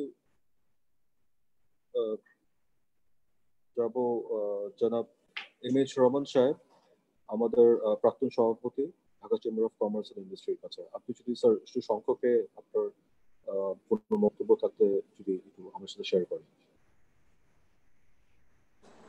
ধন্যবাদ জনাব প্রেসিডেন্ট। বিসমিল্লাহির রহমানির রহিম। মাননীয় পরিকল্পনা মন্ত্রী এবং উপস্থিত আমার সুপ্রিয় প্রাক্তন সভাপতি, ঢাকা চেম্বার প্রাক্তন সভাপতি বৃন্দ এবং আরো যারা এই ওয়েবিনার জয়েন করেছেন তাদের সবাইকে শ্রদ্ধা জানিয়ে আমি আমার সংক্ষিপ্ত বক্তব্য শুরু করছি। মাননীয় প্রেসিডেন্ট, আপনার এই দীর্ঘ তবে অবশ্যই অত্যন্ত কম্প্রিহেন্সিভ প্রেজেন্টেশন প্রায় সব দিকই কভার করেছে। এখন যেখান থেকে বলি না কেন হয়তো কিছু রিপিটেশন হয়েই যাবে, তবু আমার ব্যক্তিগত মতামত আমি বলি যে 100 বছর আগে কি প্যান্ডেমিক হয়েছিল সেটা কিন্তু আমরা দেখিনি, কিন্তু আমাদের জীবদ্দশায় এই যে কোভিড নিয়ে যে মহামারীটা সৃষ্টি হয়েছে বিশ্ব অ্যাক্রস দি ওয়ার্ল্ড, এটা কিন্তু আনপ্রেসিডেন্টেড। এটা আমরা এর আগে কখনো কল্পনা করতে পারিনি এর ভয়াবহতা। এখানে যে বিশেষ কয়েকটি বিষয় আমি আলোকপাত করতে চাই। এই প্যান্ডেমিক হয়তো থেমে যাবে, হয়তো 6 মাস 1 বছরের মধ্যে ভ্যাকসিন আবিষ্কার হবে, কিন্তু ইকোনমিক রিসেশন যেটা হচ্ছে, যেটা এবং ইরোশন হচ্ছে ইকোনমিক, সেটাকে রিভাইভ করবার জন্য কোনো ভ্যাকসিন কিন্তু আবিষ্কার হবে না। সেটা রিভাইভ করতে গেলে অনেক সময় লাগবে। আমাদেরকে অত্যন্ত প্রজ্ঞার সাথে মেটিকুলাসলি কালেকটিভলি কাজ করতে হবে। আমি কয়েকটি দিক নির্দেশ পয়েন্ট আউট করতে চাচ্ছি এই কোভিড-19 এর ফলপ্রসূতে, যেটা হচ্ছে যে ওয়াইড স্প্রেড আনএমপ্লয়মেন্ট সৃষ্টি হচ্ছে আমাদের দেশে। আপনি জানেন, নিশ্চয়ই সবাই জানেন যে বিদেশ থেকে অনেক আমাদের শ্রমজীবী মানুষ যাদের প্রেরিত শ্রমের টাকায় এদেশের অর্থনীতি সমৃদ্ধ হতো, তারা ফিরে চলে আসছেন।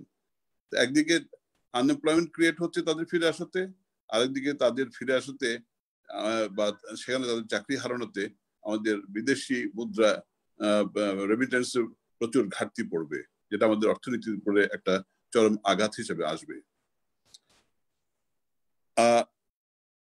এর ফলে হবে কি, অন্যদিকে যেটা হচ্ছে যে আমাদের দেশে লস অফ এমপ্লয়মেন্টের ফলে ডোমেস্টিক একটা ফিনান্সিয়াল ক্রাইসিস দেখা দিবে। মানুষের হাতে পারচেজিং পাওয়ার কমে যাবে, রিটেল ডিমান্ড কমে যাবে। এটা ব্যাকট্র্যাক হিসেবে আঘাত করবে প্রোডাকশনের উপরে। আমাদের ইন্ডাস্ট্রিয়াল প্রোডাকশন ড্রপ করতে যাবে এবং পিপলস ড্রপ ইন পারচেসিং পাওয়ার যেটা হবে সেটা কিন্তু একটা বিভিন্নভাবে আমাদের অর্থনীতিকে এফেক্ট করবে। আমার ব্যক্তিগত মত হচ্ছে যে এই পরিস্থিতিতে যে বাজেট দেওয়া হয়েছে তা অত্যন্ত সুবিস্তৃত বাজেট, এবং এখানে আমার ভয় হয় যে বিশাল অঙ্কের ডেফিসিট ফিন্যান্সিং এখানে ধরা হয়েছে, সেটাকে মিট আপ করতে গেলে কোথা থেকে মিট আপ করা যাবে আমি জানি না।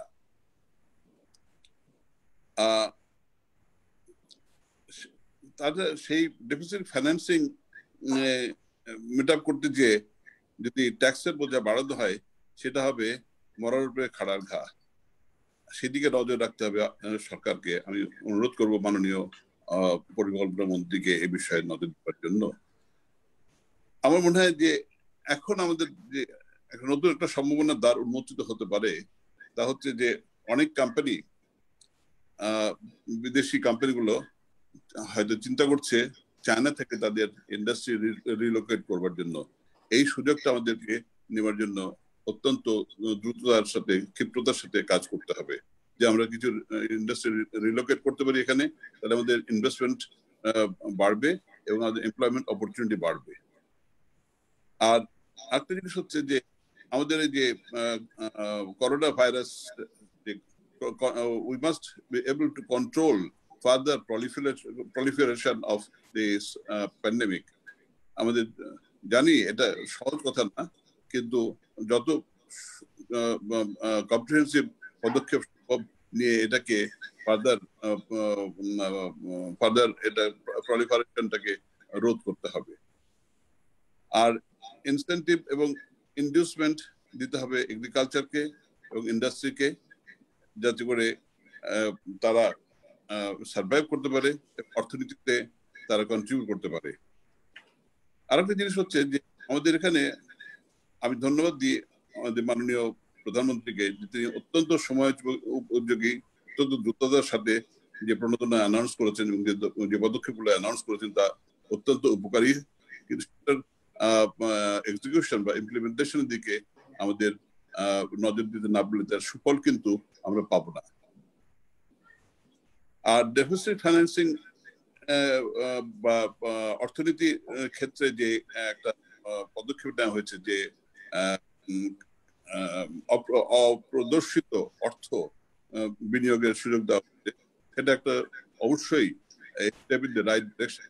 তবে এর সাথে আমাদের ডেফিসিট মিট আপ করার জন্য আরেকটা পদক্ষেপ নেওয়া উচিত, যে আমাদের যে অর্থ পাচার হয়ে গেছে বিদেশে সেটা ফিরিয়ে আনার জন্য কোনো মিনিংফুল স্টেপ নেওয়া যায় কি না। মাননীয় প্রেসিডেন্ট, নিশ্চয়ই আরো অনেকেই বলবার জন্য অপেক্ষা করছেন। আমি যত কথাই বলি না কেন এর মধ্যে হয়তো রিপিটেশন থেকে যাবে, কাজে আমি আর দীর্ঘায়িত না করে আপনাকে এবং উপস্থিত যারা আছে সবাইকে ধন্যবাদ জানাচ্ছি। এবং আমি মনে করি যে এই ধরনের আলোচনা সভা কিছু উদ্দেশ্য সাধন করবে এবং আমি এটাকে শুভকামনা জানাচ্ছি। Thank you very much. ধন্যবাদ জনাব এম.এস. রহমান সাহেব, very insightful and targeted comments for that. এই পর্যায়ে আমি অনুরোধ করব জনাব আফতাবুল ইসলাম সাহেব, আমাদের প্রাক্তন সভাপতি Dhaka chamber of commerce and industry, আপনি যদি স্যার কিছু বলেন। আমি কি আনমিউট হয়েছি? হ্যাঁ জি জি sir. G thank you mister president, thank you very much. প্রথমে চমৎকার ভাবে আপনি সবাইকে একসাথে করেছেন, মনে হয়েছে প্যান্ডেমিকই এটা আমরা ভুলে গিয়েছি সত্যিকার ভাবে। আজকে এতদিন পরে অনেক সময় আমি ভুলে গেছি, আমি ভাবছি এখন ভার্চুয়ালি ঢাকা চেম্বারের মধ্যে বসে আমরা গল্প করছি। আমি প্রথমেই প্রধান অতিথি, আজকে মাননীয় প্রধান অতিথি পরিবহন মন্ত্রী জনাব আব্দুল মান্নান সাহেবকে ওনার ধৈর্যের জন্য 2.5 ঘন্টা কিন্তু উনি বসে আছেন এবং সব কথা শুনছেন উনি, এবং উনি যখন রেসপন্ড করবেন আমি অবাক হয়ে যাই। আমি 2-1টা মিটিং ওনাকে দেখেছি এবং প্রতিটা জিনিস উনি রেসপন্ড করেছেন, চমৎকার। আমি মনে করি যে আজকে যে মাননীয় সভাপতি আপনি যে ভিশনটা যেটা নিয়ে এসেছেন, vision 2021, vision 2041 and delta plan 2100 সবগুলি মিলিয়ে যে আজকে প্রেজেন্টেশনটা আপনি নিয়ে এসেছেন, mixing with the fiscal budget, চমৎকার ভাবে আপনি এনেছেন এবং you have cover from earth to sky, আপনি সবকিছু কভার করেছেন। আমি শুধু প্রথমেই দুইটা কথাই বলে আমি শেষ করে দেবো এই জায়গায়, কারণ অনেকে বসে আছে, প্রধান অতিথি থেকে শোনার জন্য আমি আগ্রহে বসে আছি। প্রথম যে আজকে যে অফিসিয়াল ডিসকাশন যিনি ছিলেন আমাদের ডক্টর মাসুর রিয়াদ, তিনভাবে উনি বক্তব্যটা সাজিয়েছেন আজকে, সার্ভাইভাল, রেজিলিয়েন্স এন্ড রিভাইভাল। আমার যতটুকু মনে হয় তিনটার উপর বেস করে এই কথাগুলি বলেছেন। এবং সবচেয়ে বড় কথা যেভাবে উনি বলছেন আমার খুব মনোভূত হয়েছে, আপনার পুরা জিনিসটাকে কভার করেছেন, livelihood and employment protection. Livelihood and employment protection is one of the vital things in মুহূর্তে, যেটা PBS নাকি বিআর কারা বলেছে 64 লাখ আনএমপ্লয়মেন্ট অলরেডি হয়ে গেছে। এইটা হবে দেশের সবচেয়ে বড় এখন এটা এমপ্লয়মেন্ট কিভাবে আমরা বাঁচিয়ে রাখতে পারবো এই প্রতিযোগিতামূলক অবস্থায়। তারপরে আমি আসি যে খালেদ সাহেবও একইভাবে বলেছেন, উনি ট্যাক্সের ব্যাপারটায় উনি ভয় পাচ্ছেন, যেটা আবার স্বাভাবিকভাবে আমরাও ভয় পাচ্ছি।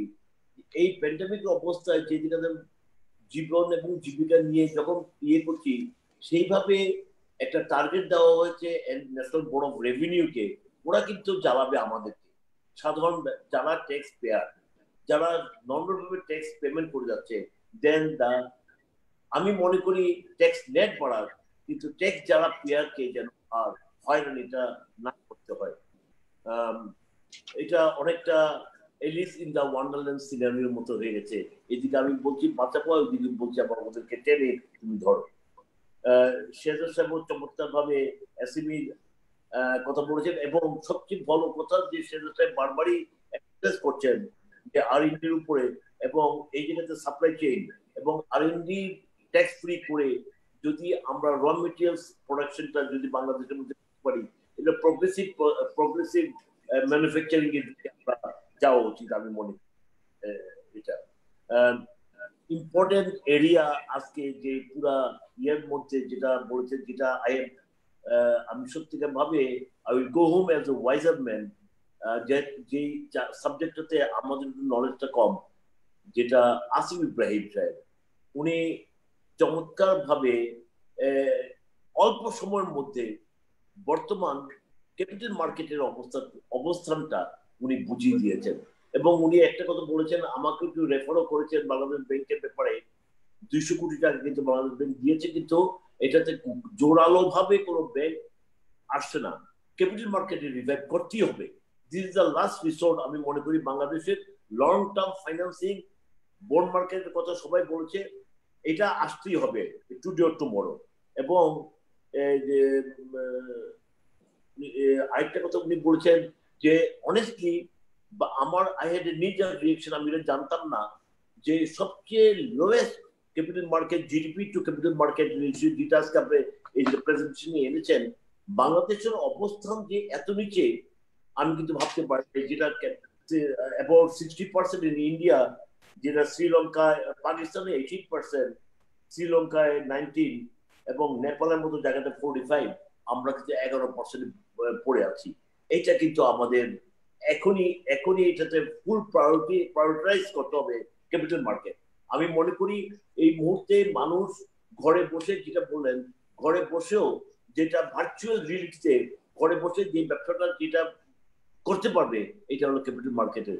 এবং বহুদিন পরে I am very very satisfied যে দুইজন ভালো, আমরা দুইটা সিকিউরিটি এক্সচেঞ্জে ডিএসসিতে ঢাকা স্টক মার্কেট এবং চিরাং স্টক মার্কেটে আমরা দুজন প্রফেশনালকে পেয়েছি। এবং আমি খুব আশা নিয়ে বুক বেঁধেছি যে আসিফ ইব্রাহিম যখন কোনো কাজ করেন উনি কিন্তু ডিপে যান, এবং আমার বিশ্বাস উনি এইবার ক্যাপিটাল মার্কেটে উজ্জীবিত করতে পারবেন।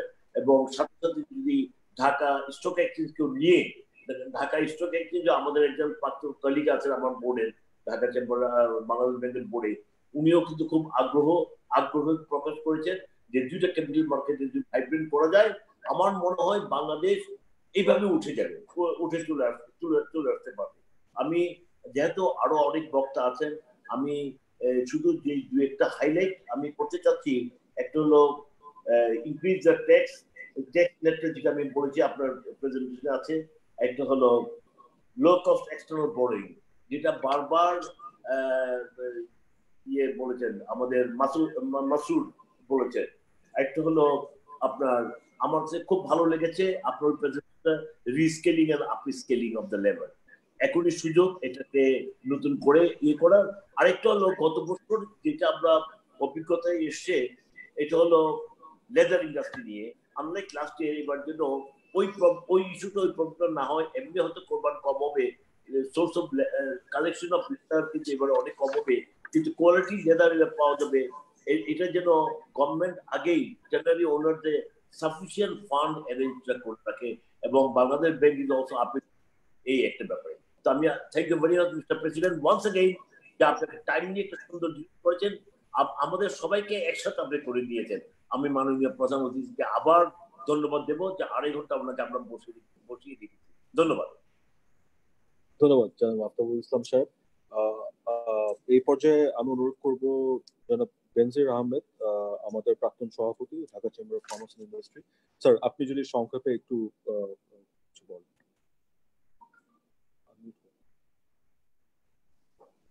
Okay. Can you hear me? G sir, ball. Thank you so much.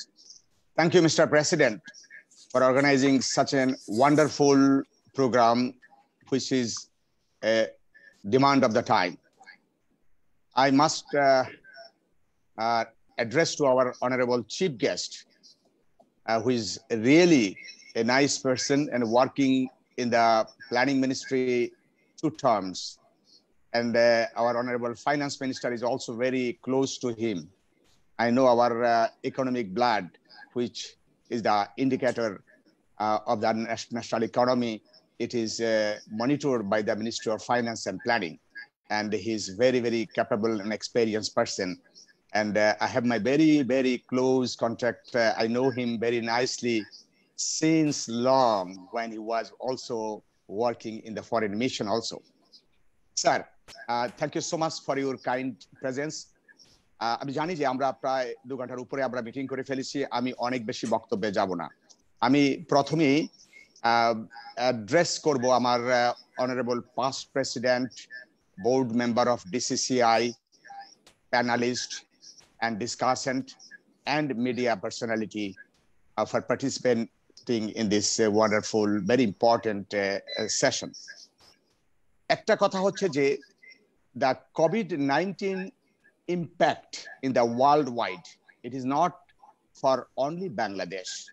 অথবা আমাদের এখানে কিছু অভিজ্ঞতা নেওয়ার বিষয় আছে, অন্যরা কিভাবে ফেস করছে, আমরা কোন জায়গায় পিছিয়ে আছি।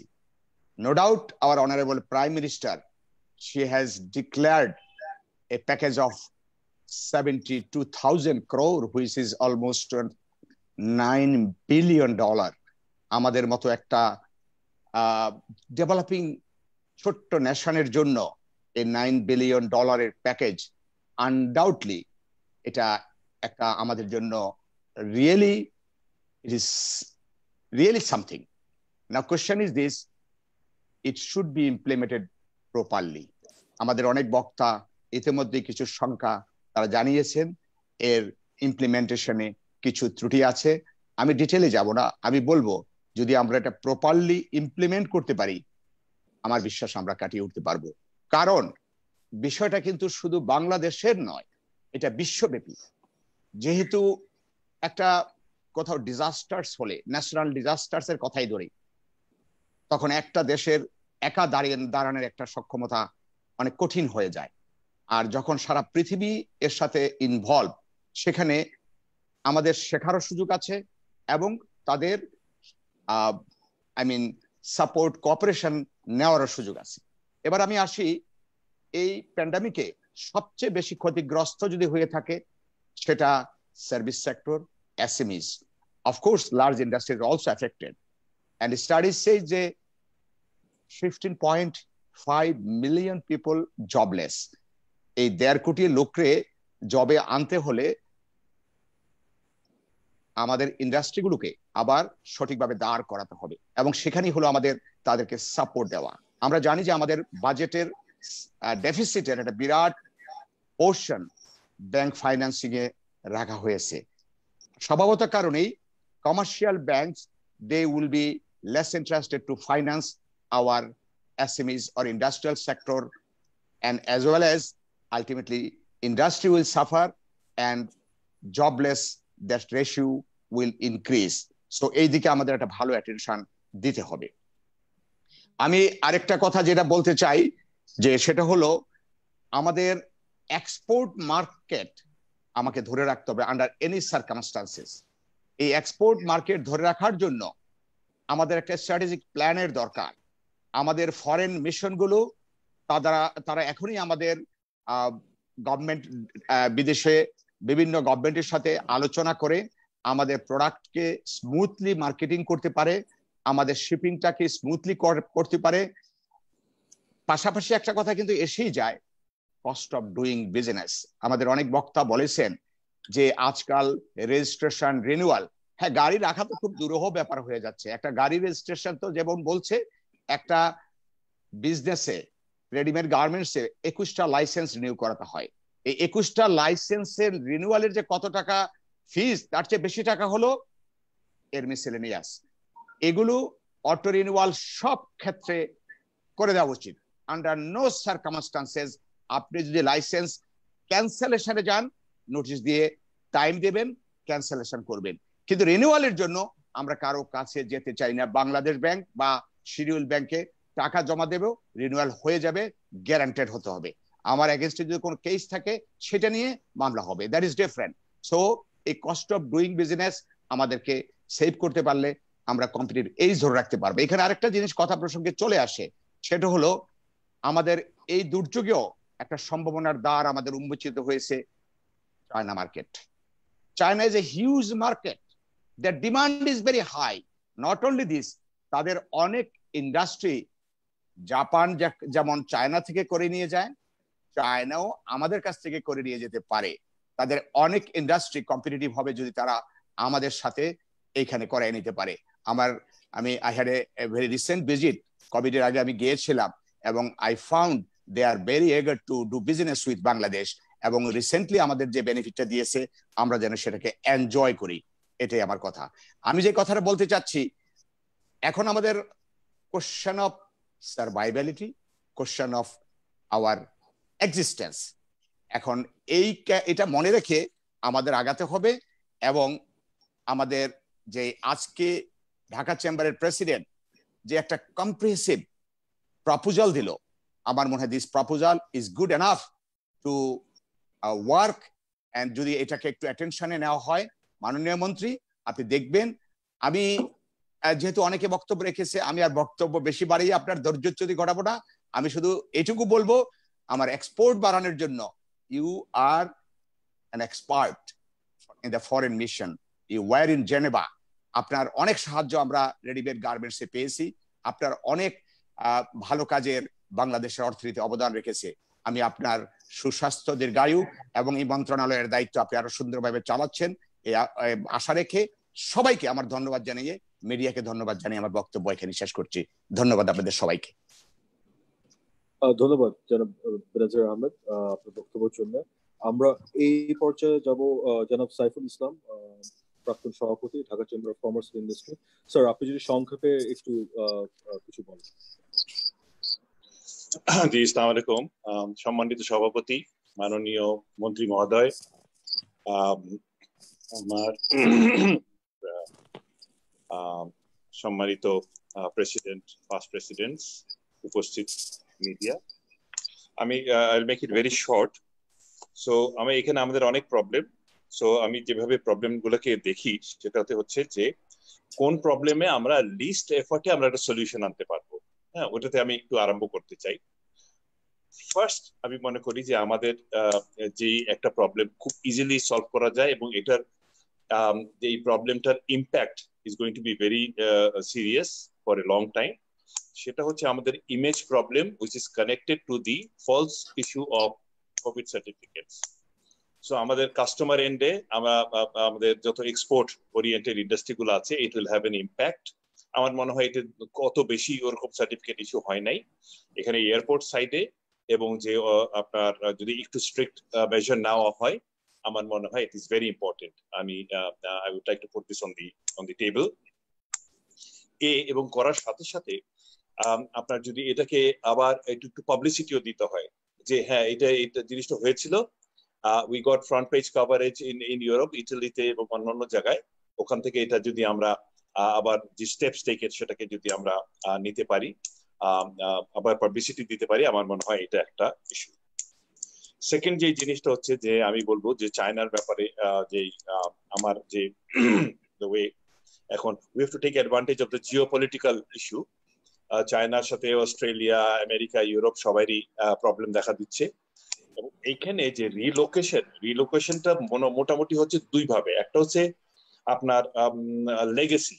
সো ভিয়েতনামের সাথে চায়নার রিলেশনশিপ আছে আগে থেকে, তো ওরা অনেক ভিয়েতনামে যাচ্ছে, কিছু ক্যাম্বোডিয়া কিছু যাচ্ছে, বাস মোস্টলি ভিয়েতনামে। তবে এখানে একটা জিনিস হয় যে চাইনিজদের সাথে আমার প্রায় 20-25 বছর বিজনেসের অভিজ্ঞতা, সেটা হচ্ছে তার গভর্নমেন্টের যে একটু ইন্ডিকেশন, একটু ইশারা, এটা তারা অনেকখানি ফলো করে। গভর্নমেন্ট আবার কিছু চাইনিজ গভর্নমেন্ট কিছু আপনার ওদেরকে হেল্প, ফিনান্সিয়ালিও হেল্প করে। সো কিছু কিছু অপরচুনিস্টিক যে ডিসপ্লেসমেন্ট হচ্ছে অফ সাপ্লাই সোর্স, অপরচুনিস্টিকের সাথে কিছু জিনিস ধরেন আপনার লেসে টেক্সটাইলের কথা বলি আমরা, বা আপনার ম্যানুফ্যাকচারিং সবকিছু চায়নায় হয়। আমি যেটা ফিল করি সেটা হচ্ছে যে আমাদের গভর্নমেন্ট শিওর তারা আবার অনেক এনগেজমেন্ট করছে। যদি গভর্নমেন্টের সাথে সেক্টরাল যারা নাকি লিডার আছে তাদেরকে নিয়ে যদি কিছু এনগেজমেন্ট হয়, তাহলে কিছু কিছু সেক্টরে চাইনিজ গভর্নমেন্ট ইশারা দিয়ে দিবে যে তোমরা you go to Vietnam, but কিছু কিছু 5% তোমরা বাংলাদেশে যাও বা 10% বাংলাদেশে যাও, which will be aligned with our national objectives and with our existing যে ইন্ডাস্ট্রি যেগুলো আছে সেগুলাকে সাপোর্ট করার মতো। সো ওখানে আমি মনে করি একটা পসিবিলিটিস আছে। থার্ড থিং বলবো, প্ল্যানিং মিনিস্টার মহোদয় আছেন, সো এখানে দুটো জিনিস আমি দেখি, সেটা হলো যে আমাদের যে এখন যে কোভিড এর পরে যে ইকোনমিটা, গ্লোবাল ইকোনমি, আমাদের ডোমেস্টিক ইকোনমি, সোশ্যাল স্ট্রাকচার যে কেমন হবে সেটা কিন্তু আমরা জানি না, we don't know, and we will not know for at least 6 months। Let's say end of the ইয়ারে যদি ভ্যাকসিন বের হয় এবং ওটাকে ভ্যাকসিনের ডিপ্লয়মেন্ট করতে আরো 6 মাস, সো রিয়েলিস্টিক্যালি স্পিকিং আমরা 2021 এর আগে কিন্তু we don't know what is going to happen. So there to parts to ইট। কতগুলো জিনিস আমরা we can say with a large amount of certainty, সেটা হলো লেটস সে আমাদের দুটো বড় পিলার, একটা হচ্ছে রেডিমেড গার্মেন্টস, একটা হচ্ছে remittance.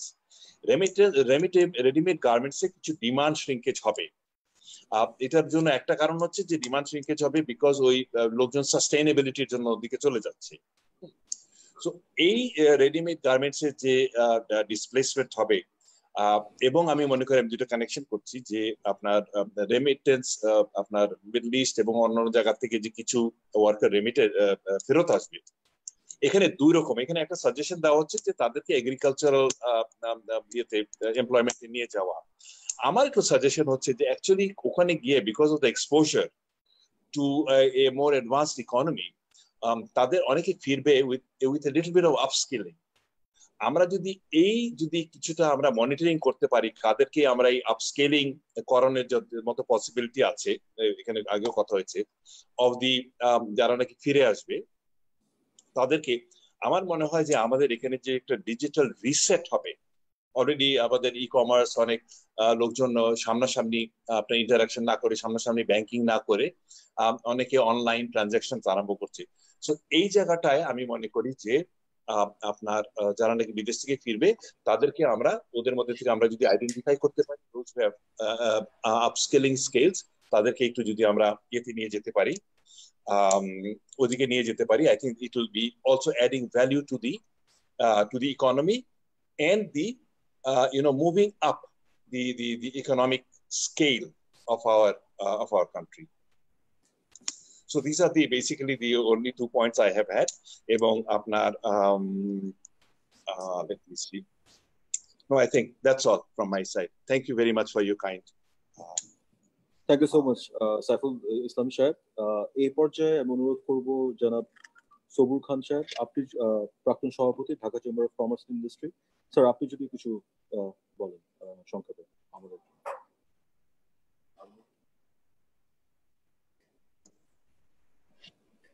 Thank you very much.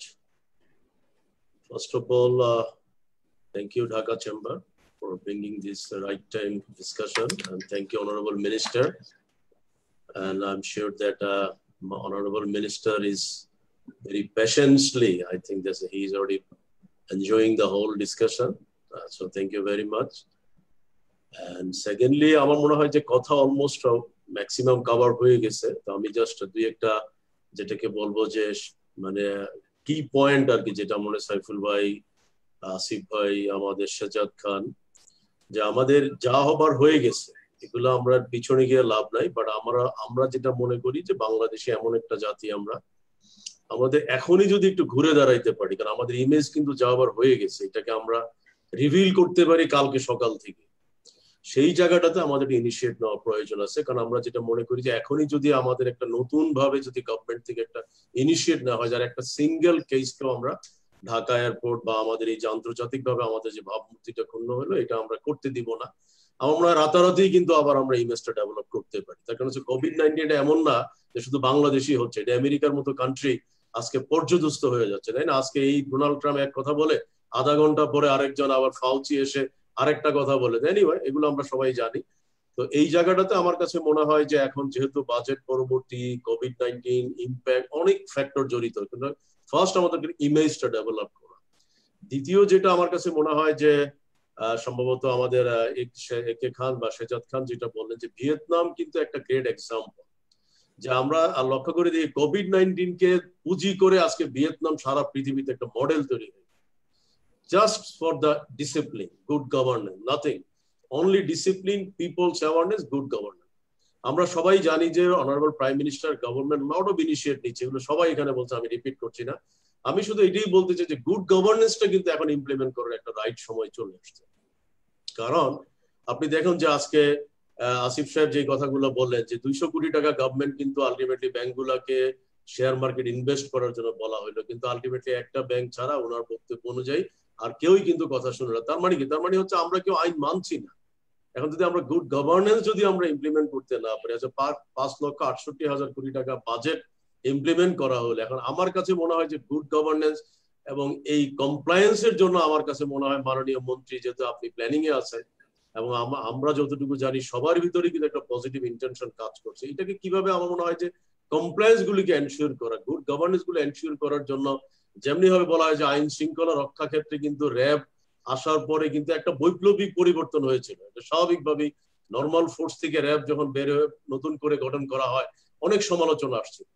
তো আমার মনে হয় যে গুড গভর্নেন্স, কমপ্লায়েন্স এবং এই যে ইমেজটাকে এনশিওর করার জন্য আমি জানি না প্রাইভেট সেক্টর, এবং এটা কিন্তু আবার এগেইন আমি বলছি যেটা অবশ্যই আমি গভর্নমেন্টকে ছোট করছি না, একা গভর্নমেন্টের পক্ষে করা সম্ভব না, এখানে প্রাইভেট পাবলিক সেক্টরকে জয়েন্টলি ইনিশিয়েটিভ নিয়ে যদি এই কাজটা করা যায়। কারণ আমরা ইতিমধ্যে জানি যে মাননীয় প্রধানমন্ত্রী কিন্তু কোভিড-19 আসার সাথে সাথে উনি অনেকগুলো ইনিশিয়েটিভ নিয়েছে, বাট দুর্ভাগ্যবশত সেই ইনিশিয়েটিভ গুলো গ্রাসরুট লেভেলে প্রপার ইমপ্লিমেন্ট করা যাচ্ছে না।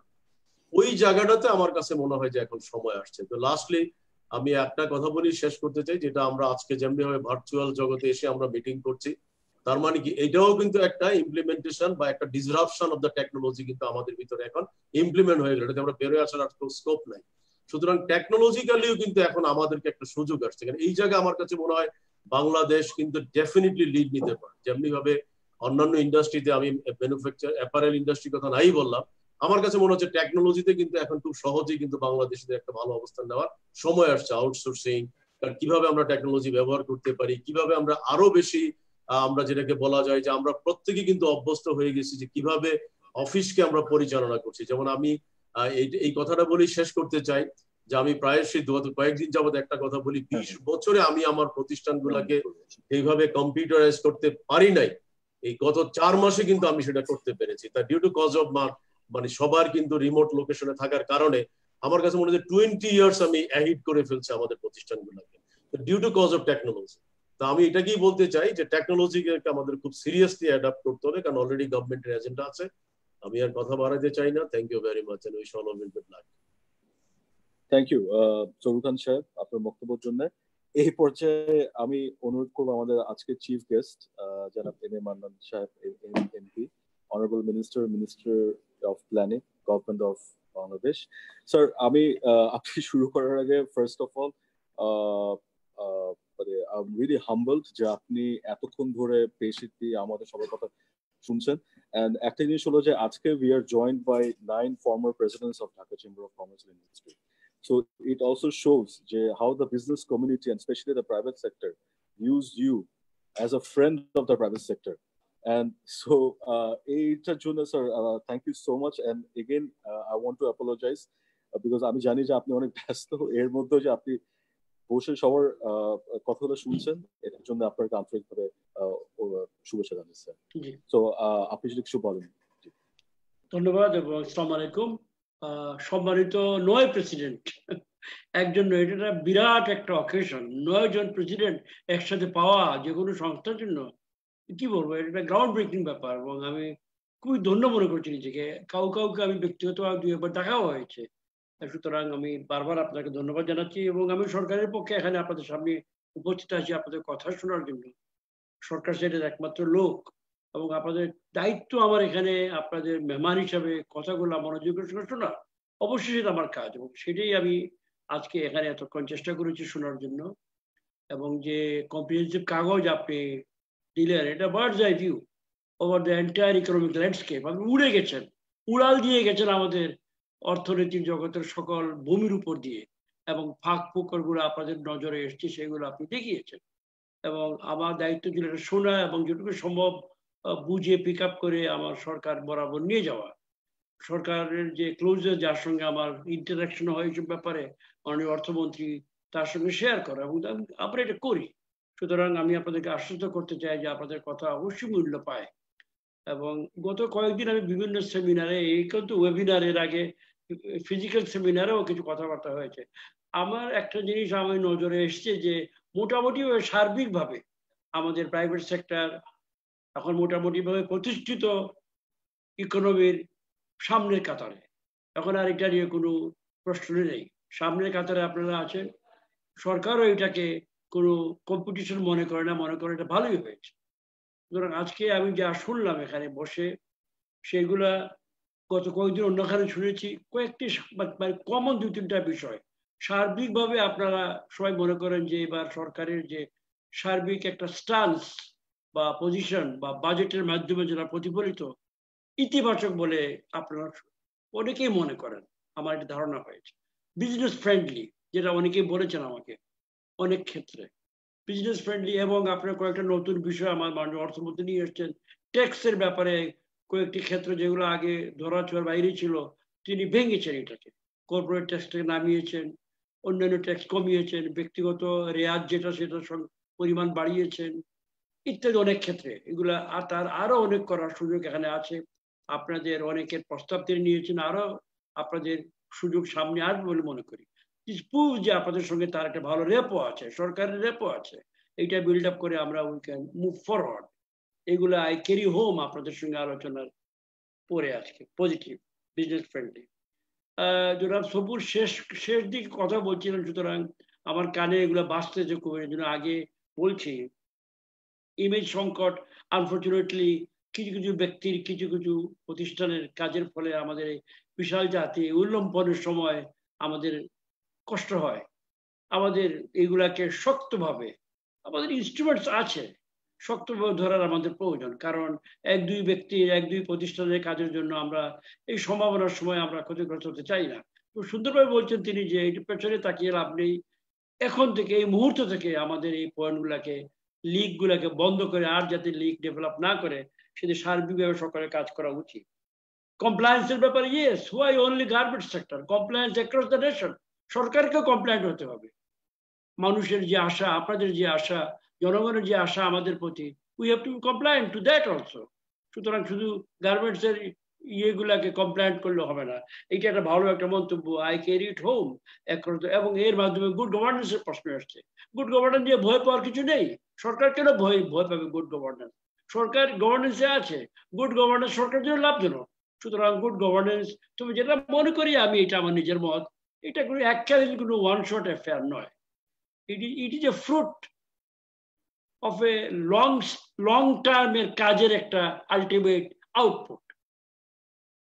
সেখানেও আবার ফার্দার ইমপ্রুভমেন্ট, ফার্দার আউটপুটের প্রশ্ন থাকে। সুতরাং I think on the whole, being a senior man in terms of age only, nothing else, আমি মনে করি we are on the right path.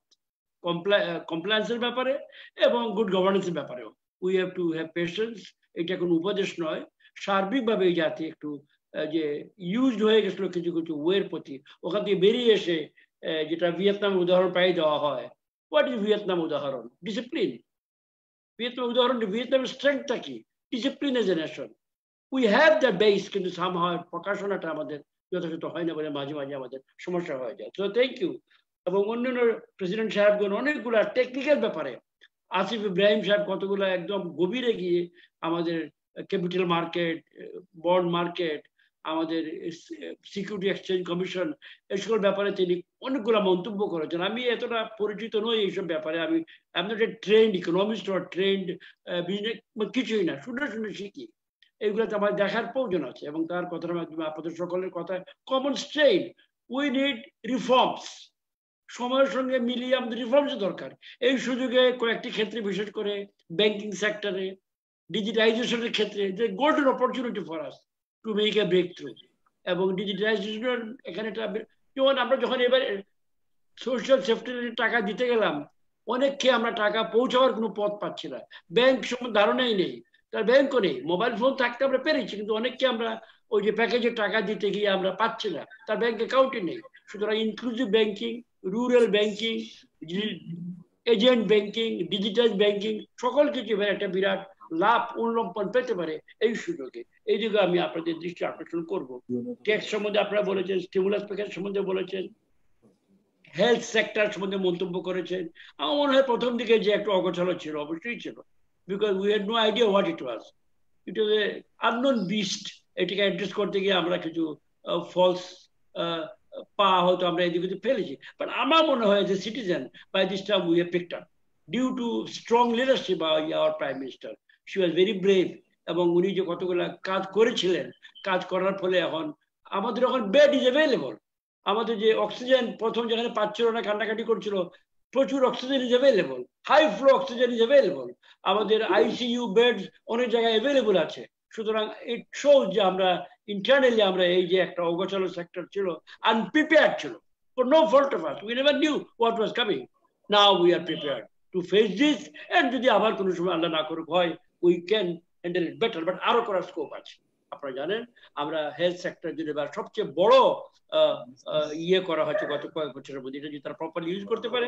এবং মাননীয় প্রধানমন্ত্রী ব্ল্যাঙ্ক চেক দিয়েছেন আমাদের মাধ্যমে, ক্যাবিনেটে বলেছেন, ইকোনমিক কাউন্সিল মিটিং এ বলেছেন যে তোমরা যা চাও পাবা, come with practical useful implementable project, যেটা জনগণের উপকার হবে, সাধারণ মানুষ হেলথ সেক্টর বেনিফিট পাবে, কাম উইথ দ্য প্রপোজাল, টাকার কোনো শর্টেজ হবে না।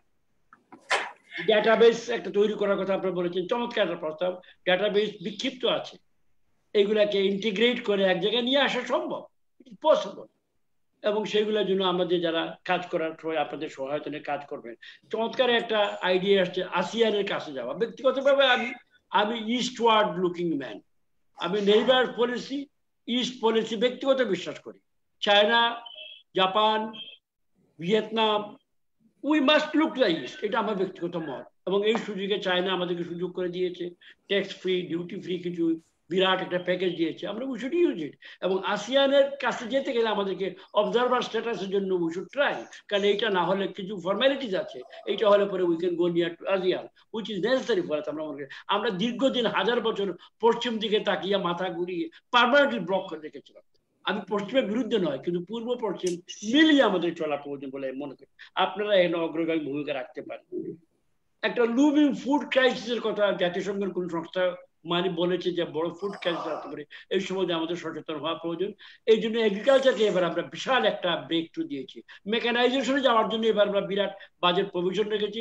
একটা প্রকল্প আমার হাতে এই মুহূর্তে আছে, আরো চিপার সিম্পলার ওয়েতে আমরা মেকানাইজেশনের জন্য আমরা আমাদের কৃষি খাতকে আমরা টাকা দিব, মানে যা প্রয়োজন হয়। আমার মনে হয় এখানে আমাদের একটা ভালো সুযোগ আছে। আমার ভয় হয় একটা জিনিস নেগেটিভ দিকে, কোনো কোনো দেশে বিরাট প্রোটেকশনিজম, রিজিওনালিজম, এমনকি বলতে চাই না বা বর্ণবাদী, লুকানো বর্ণবাদী অ্যাটিটিউড মধ্যে চলে আসতেছে। This will harm the globalization, যেটা আমাদের সকলের জন্য মঙ্গলের জন্য ছিল। এটা জাস্ট পড়লাম by the by, but I can see it is the back of the mind, maybe political এক্সপেরিয়েন্সি। Election pass করার জন্য কেউ কেউ এগুলো করছে। আশা করি ইলেকশনের পরে পাস করা বা না করা তারা সেন্স উইল প্রিভেইল, কারণ গ্লোবালাইজেশনকে বোধহয় আর কেউ আটকাতে পারবে না, মনে হয় না। ওই দিন শেষ হয়ে গেছে, কিন্তু ক্ষতি হয়ে যাবে। ক্ষতি যাতে না হয় এই জন্য উই মাস্ট টেক এফোর্ট। রিজনের শক্তি বৃদ্ধি করতে হবে আমাদের এই জন্য ইস্টের দিকে তাকানো, নেইবারদের দিকে তাকানো। ভারত একটা বড় বাজার, Sri Lanka, Nepal, Pakistan, Vietnam, everywhere, even Myanmar সমস্যা আছে, বাট ব্যবসার ব্যাপারে every door should be open. ব্যবসায়ী ব্যবসা, নো ইয়ে।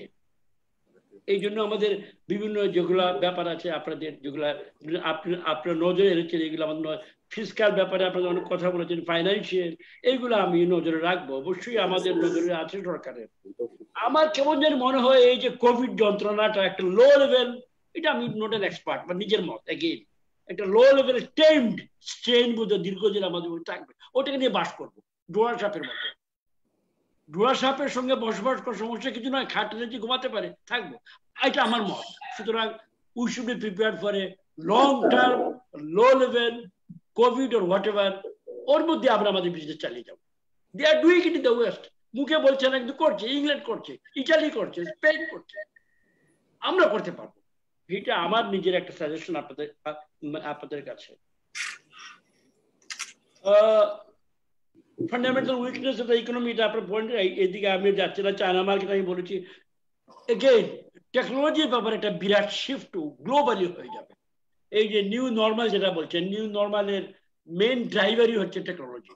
এই টেকনোলজি আরো ফার্দার ফিজিক্যাল স্পেসটাকে এলিমিনেট করে দিবে in a sense in the long term. Cyber space will fully আমাদেরকে নতুন ভাবে রিঅ্যাডজাস্ট করে বাঁচতে হবে। এই যে আজকে আপনাদের সঙ্গে এতক্ষণ যে আমরা আলোচনা করলাম এত সব গুণী ব্যক্তিদের সঙ্গে ইন সাইবার স্পেস, সাইবার ইয়েতে, সুতরাং এইটা বোধহয় আরো ফার্দার এক্সপান্ড হবে। এইটার সময়ের জন্য আমাদেরকে তৈরি হওয়া দরকার।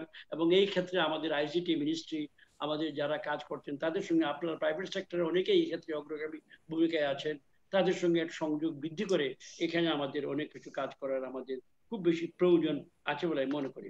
এখানে আমাদের মিডিয়ার ভাই বোনেরা কয়েকজন আছে, তাদেরকে ধন্যবাদ জানাই। দে আর কন্ট্রিবিউটিং এ লট আমাদের কাজে।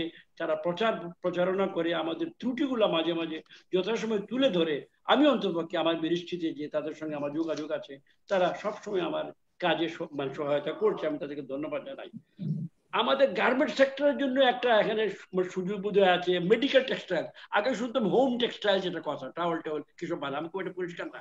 Medical textiles, PPE, mask, crore crore, যেহেতু লো লেভেল লো স্ট্রেন কোভিড থাকবে অনেকদিন, আমার মনে হয় মাস্ক এন্ড আদার যেগুলা পিপিই টিপি, এগুলা বিশাল একটা ডিমান্ড আসবে আমাদের গার্মেন্ট সেক্টরে। যেহেতু ইনস্টলড ক্যাপাসিটি আছে, সামান্য বোধহয় ঘুরিয়ে পেঁচিয়ে ইঞ্জিন টেঞ্জিন কি জানি না আমি, এটা হয়তো it can be sort of used for that market also. সেখানে আমাদের একটা অ্যাডভান্টেজ আছে। আমি বিনীতভাবে প্রাইভেট সেক্টরে যারা এন্টারপ্রেনিউর আছেন এদিকে তাদের নজরে দিকে আকর্ষণ করবো। ইলেকট্রিক ভেহিকেল নিয়ে একটা প্রশ্ন আসছে, ওয়ান্ডারফুল, কিন্তু ইলেকট্রিক ভেহিকেল গ্লোবাল সিচুয়েশন আমি জানি না কোন দেশে কিভাবে হচ্ছে, বা ইকোনমিক্স অফ ইলেকট্রিক ভেহিকেল কিভাবে কি হবে। তবে আমরা বলি চিটাগংয়ে কোন প্রাইভেট সেক্টরে কাকে একটা অনুমোদন দেওয়া হয়েছে ইলেকট্রিক ভেহিকেল তৈরি করার জন্য, আমার কাছে এসেছিল সেদিন। We have promised them all support, কিন্তু এইদিকে যদি চিন্তা ভাবনা হয় আমাদের সরকার সাপোর্ট দিবে এই সম্বন্ধে কোনো সন্দেহ নেই, এবং আমরা will try to help them. আমাদের সমস্যাটা হয় যেটা,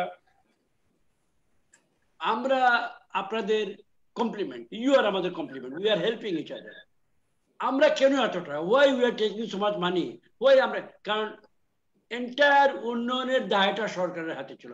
ইনফ্রাস্ট্রাকচার যেগুলা পশ্চিমা দেশের ছিল না, তারা বিভিন্ন দেশ থেকে টাকা নিয়ে গিয়ে প্রাইভেট সেক্টরের মাধ্যমে, আমেরিকার রেল কারা বানিয়েছে? Private sector, Carnegie, entire railway system which was the driver of the US economy.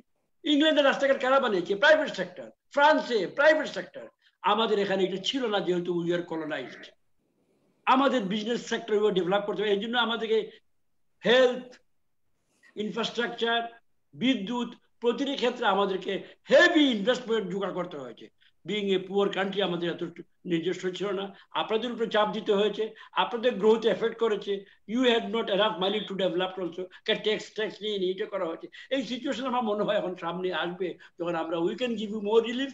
And আমাদেরও যে ওই প্রয়োজনটা, বেসিক প্রয়োজন অনেকগুলা বিদ্যুতের, সড়কের, সেতুর আমরা বোধ হয় মোটামুটি পুরা করতে পারি নাই। In the next 5 to 10 years I C a possibility যেখানে আমাদেরকে আস্তে আস্তে ওখান থেকে আর অত বেশি ইনভেস্টমেন্ট প্রয়োজন হবে না। সুতরাং অন দ্য হোল আমি মনে করি আমাদের যে যে যে বন্ড গড়ে উঠেছে between the private sector and the government sector of necessity you should grow and continue, এবং আমাদের for the good of both of us, for the good of the economy in the long run. সুতরাং সেই কাজে আমাদের private sector অতীতের মতো, সাম্প্রতিক অতীতের মতো আরো স্ট্রঙ্গার হইতে আমাদের সহায়তা করবে, আমাদের সঙ্গে থাকবে, এটা আমি আশা করি। এবং আজকের আয়োজন যেটা করেছেন, যে চমৎকার একটা উপস্থাপনা, এই জন্য ডিসিসিআই কে, ঐতিহ্যবাহী সংস্থা ডিসিসিআই কে আমার ধন্যবাদ এবং কংগ্রেচুলেশন জানাই। এবং এর 9 জন প্রেসিডেন্টের সঙ্গে পুনরায় আমার সাক্ষাৎ হলো, এইটা আমি দীর্ঘদিন মনে রাখবো। প্রত্যেককে আমি আমার সালাম শুভেচ্ছা জানিয়ে শেষ করব। ধন্যবাদ। আসসালামু আলাইকুম, জয় বাংলা। ধন্যবাদ মাননীয় প্রধান অতিথি মান্নান সাহেব, and once again thank you so much for having the patience and giving us a patient hearing also. And এই সাথে আমি আজকে আমাদের সাথে যারা জয়েন করেছেন অনলাইন এবং ফেসবুকে, স্পেশালি once again আমাদের অনারেবল চিফ গেস্ট জনাব এম এ মান্নান সাহেব, আমাদের প্রাক্তন all the former past presidents of Dhaka Chamber of Commerce and Industry যারা আমাদের সাথে আজকে জয়েন করেছেন, members of Dhaka Chamber, all the conveners, and as well as all the members of the print and media, আপনারা যারা এতক্ষণ ধরে আমাদের আলোচনা শুনছেন, সবাইকে আবারও big thank you and on behalf of Dhaka Chamber বলে আমি আজকে এই অনুষ্ঠান শেষ করছি। ধন্যবাদ সবাইকে। ধন্যবাদ। Thank you, Mr. President, for organizing such a wonderful program. Good. Thank you, Mr. President. Thank you, Mr. President. At least now we can see everybody. Walaikum assalam. আরে শেজাদ ভাইরে দেখতে পারছি আমরা, মুরব্বি। আচ্ছা, মাননীয় মন্ত্রী চলে গেছেন, আমরা একটু অন্তত দেখি, কারণ আমাদের সাথে তো যোগাযোগটা আজকাল শেজাদ ভাই হাত নামান।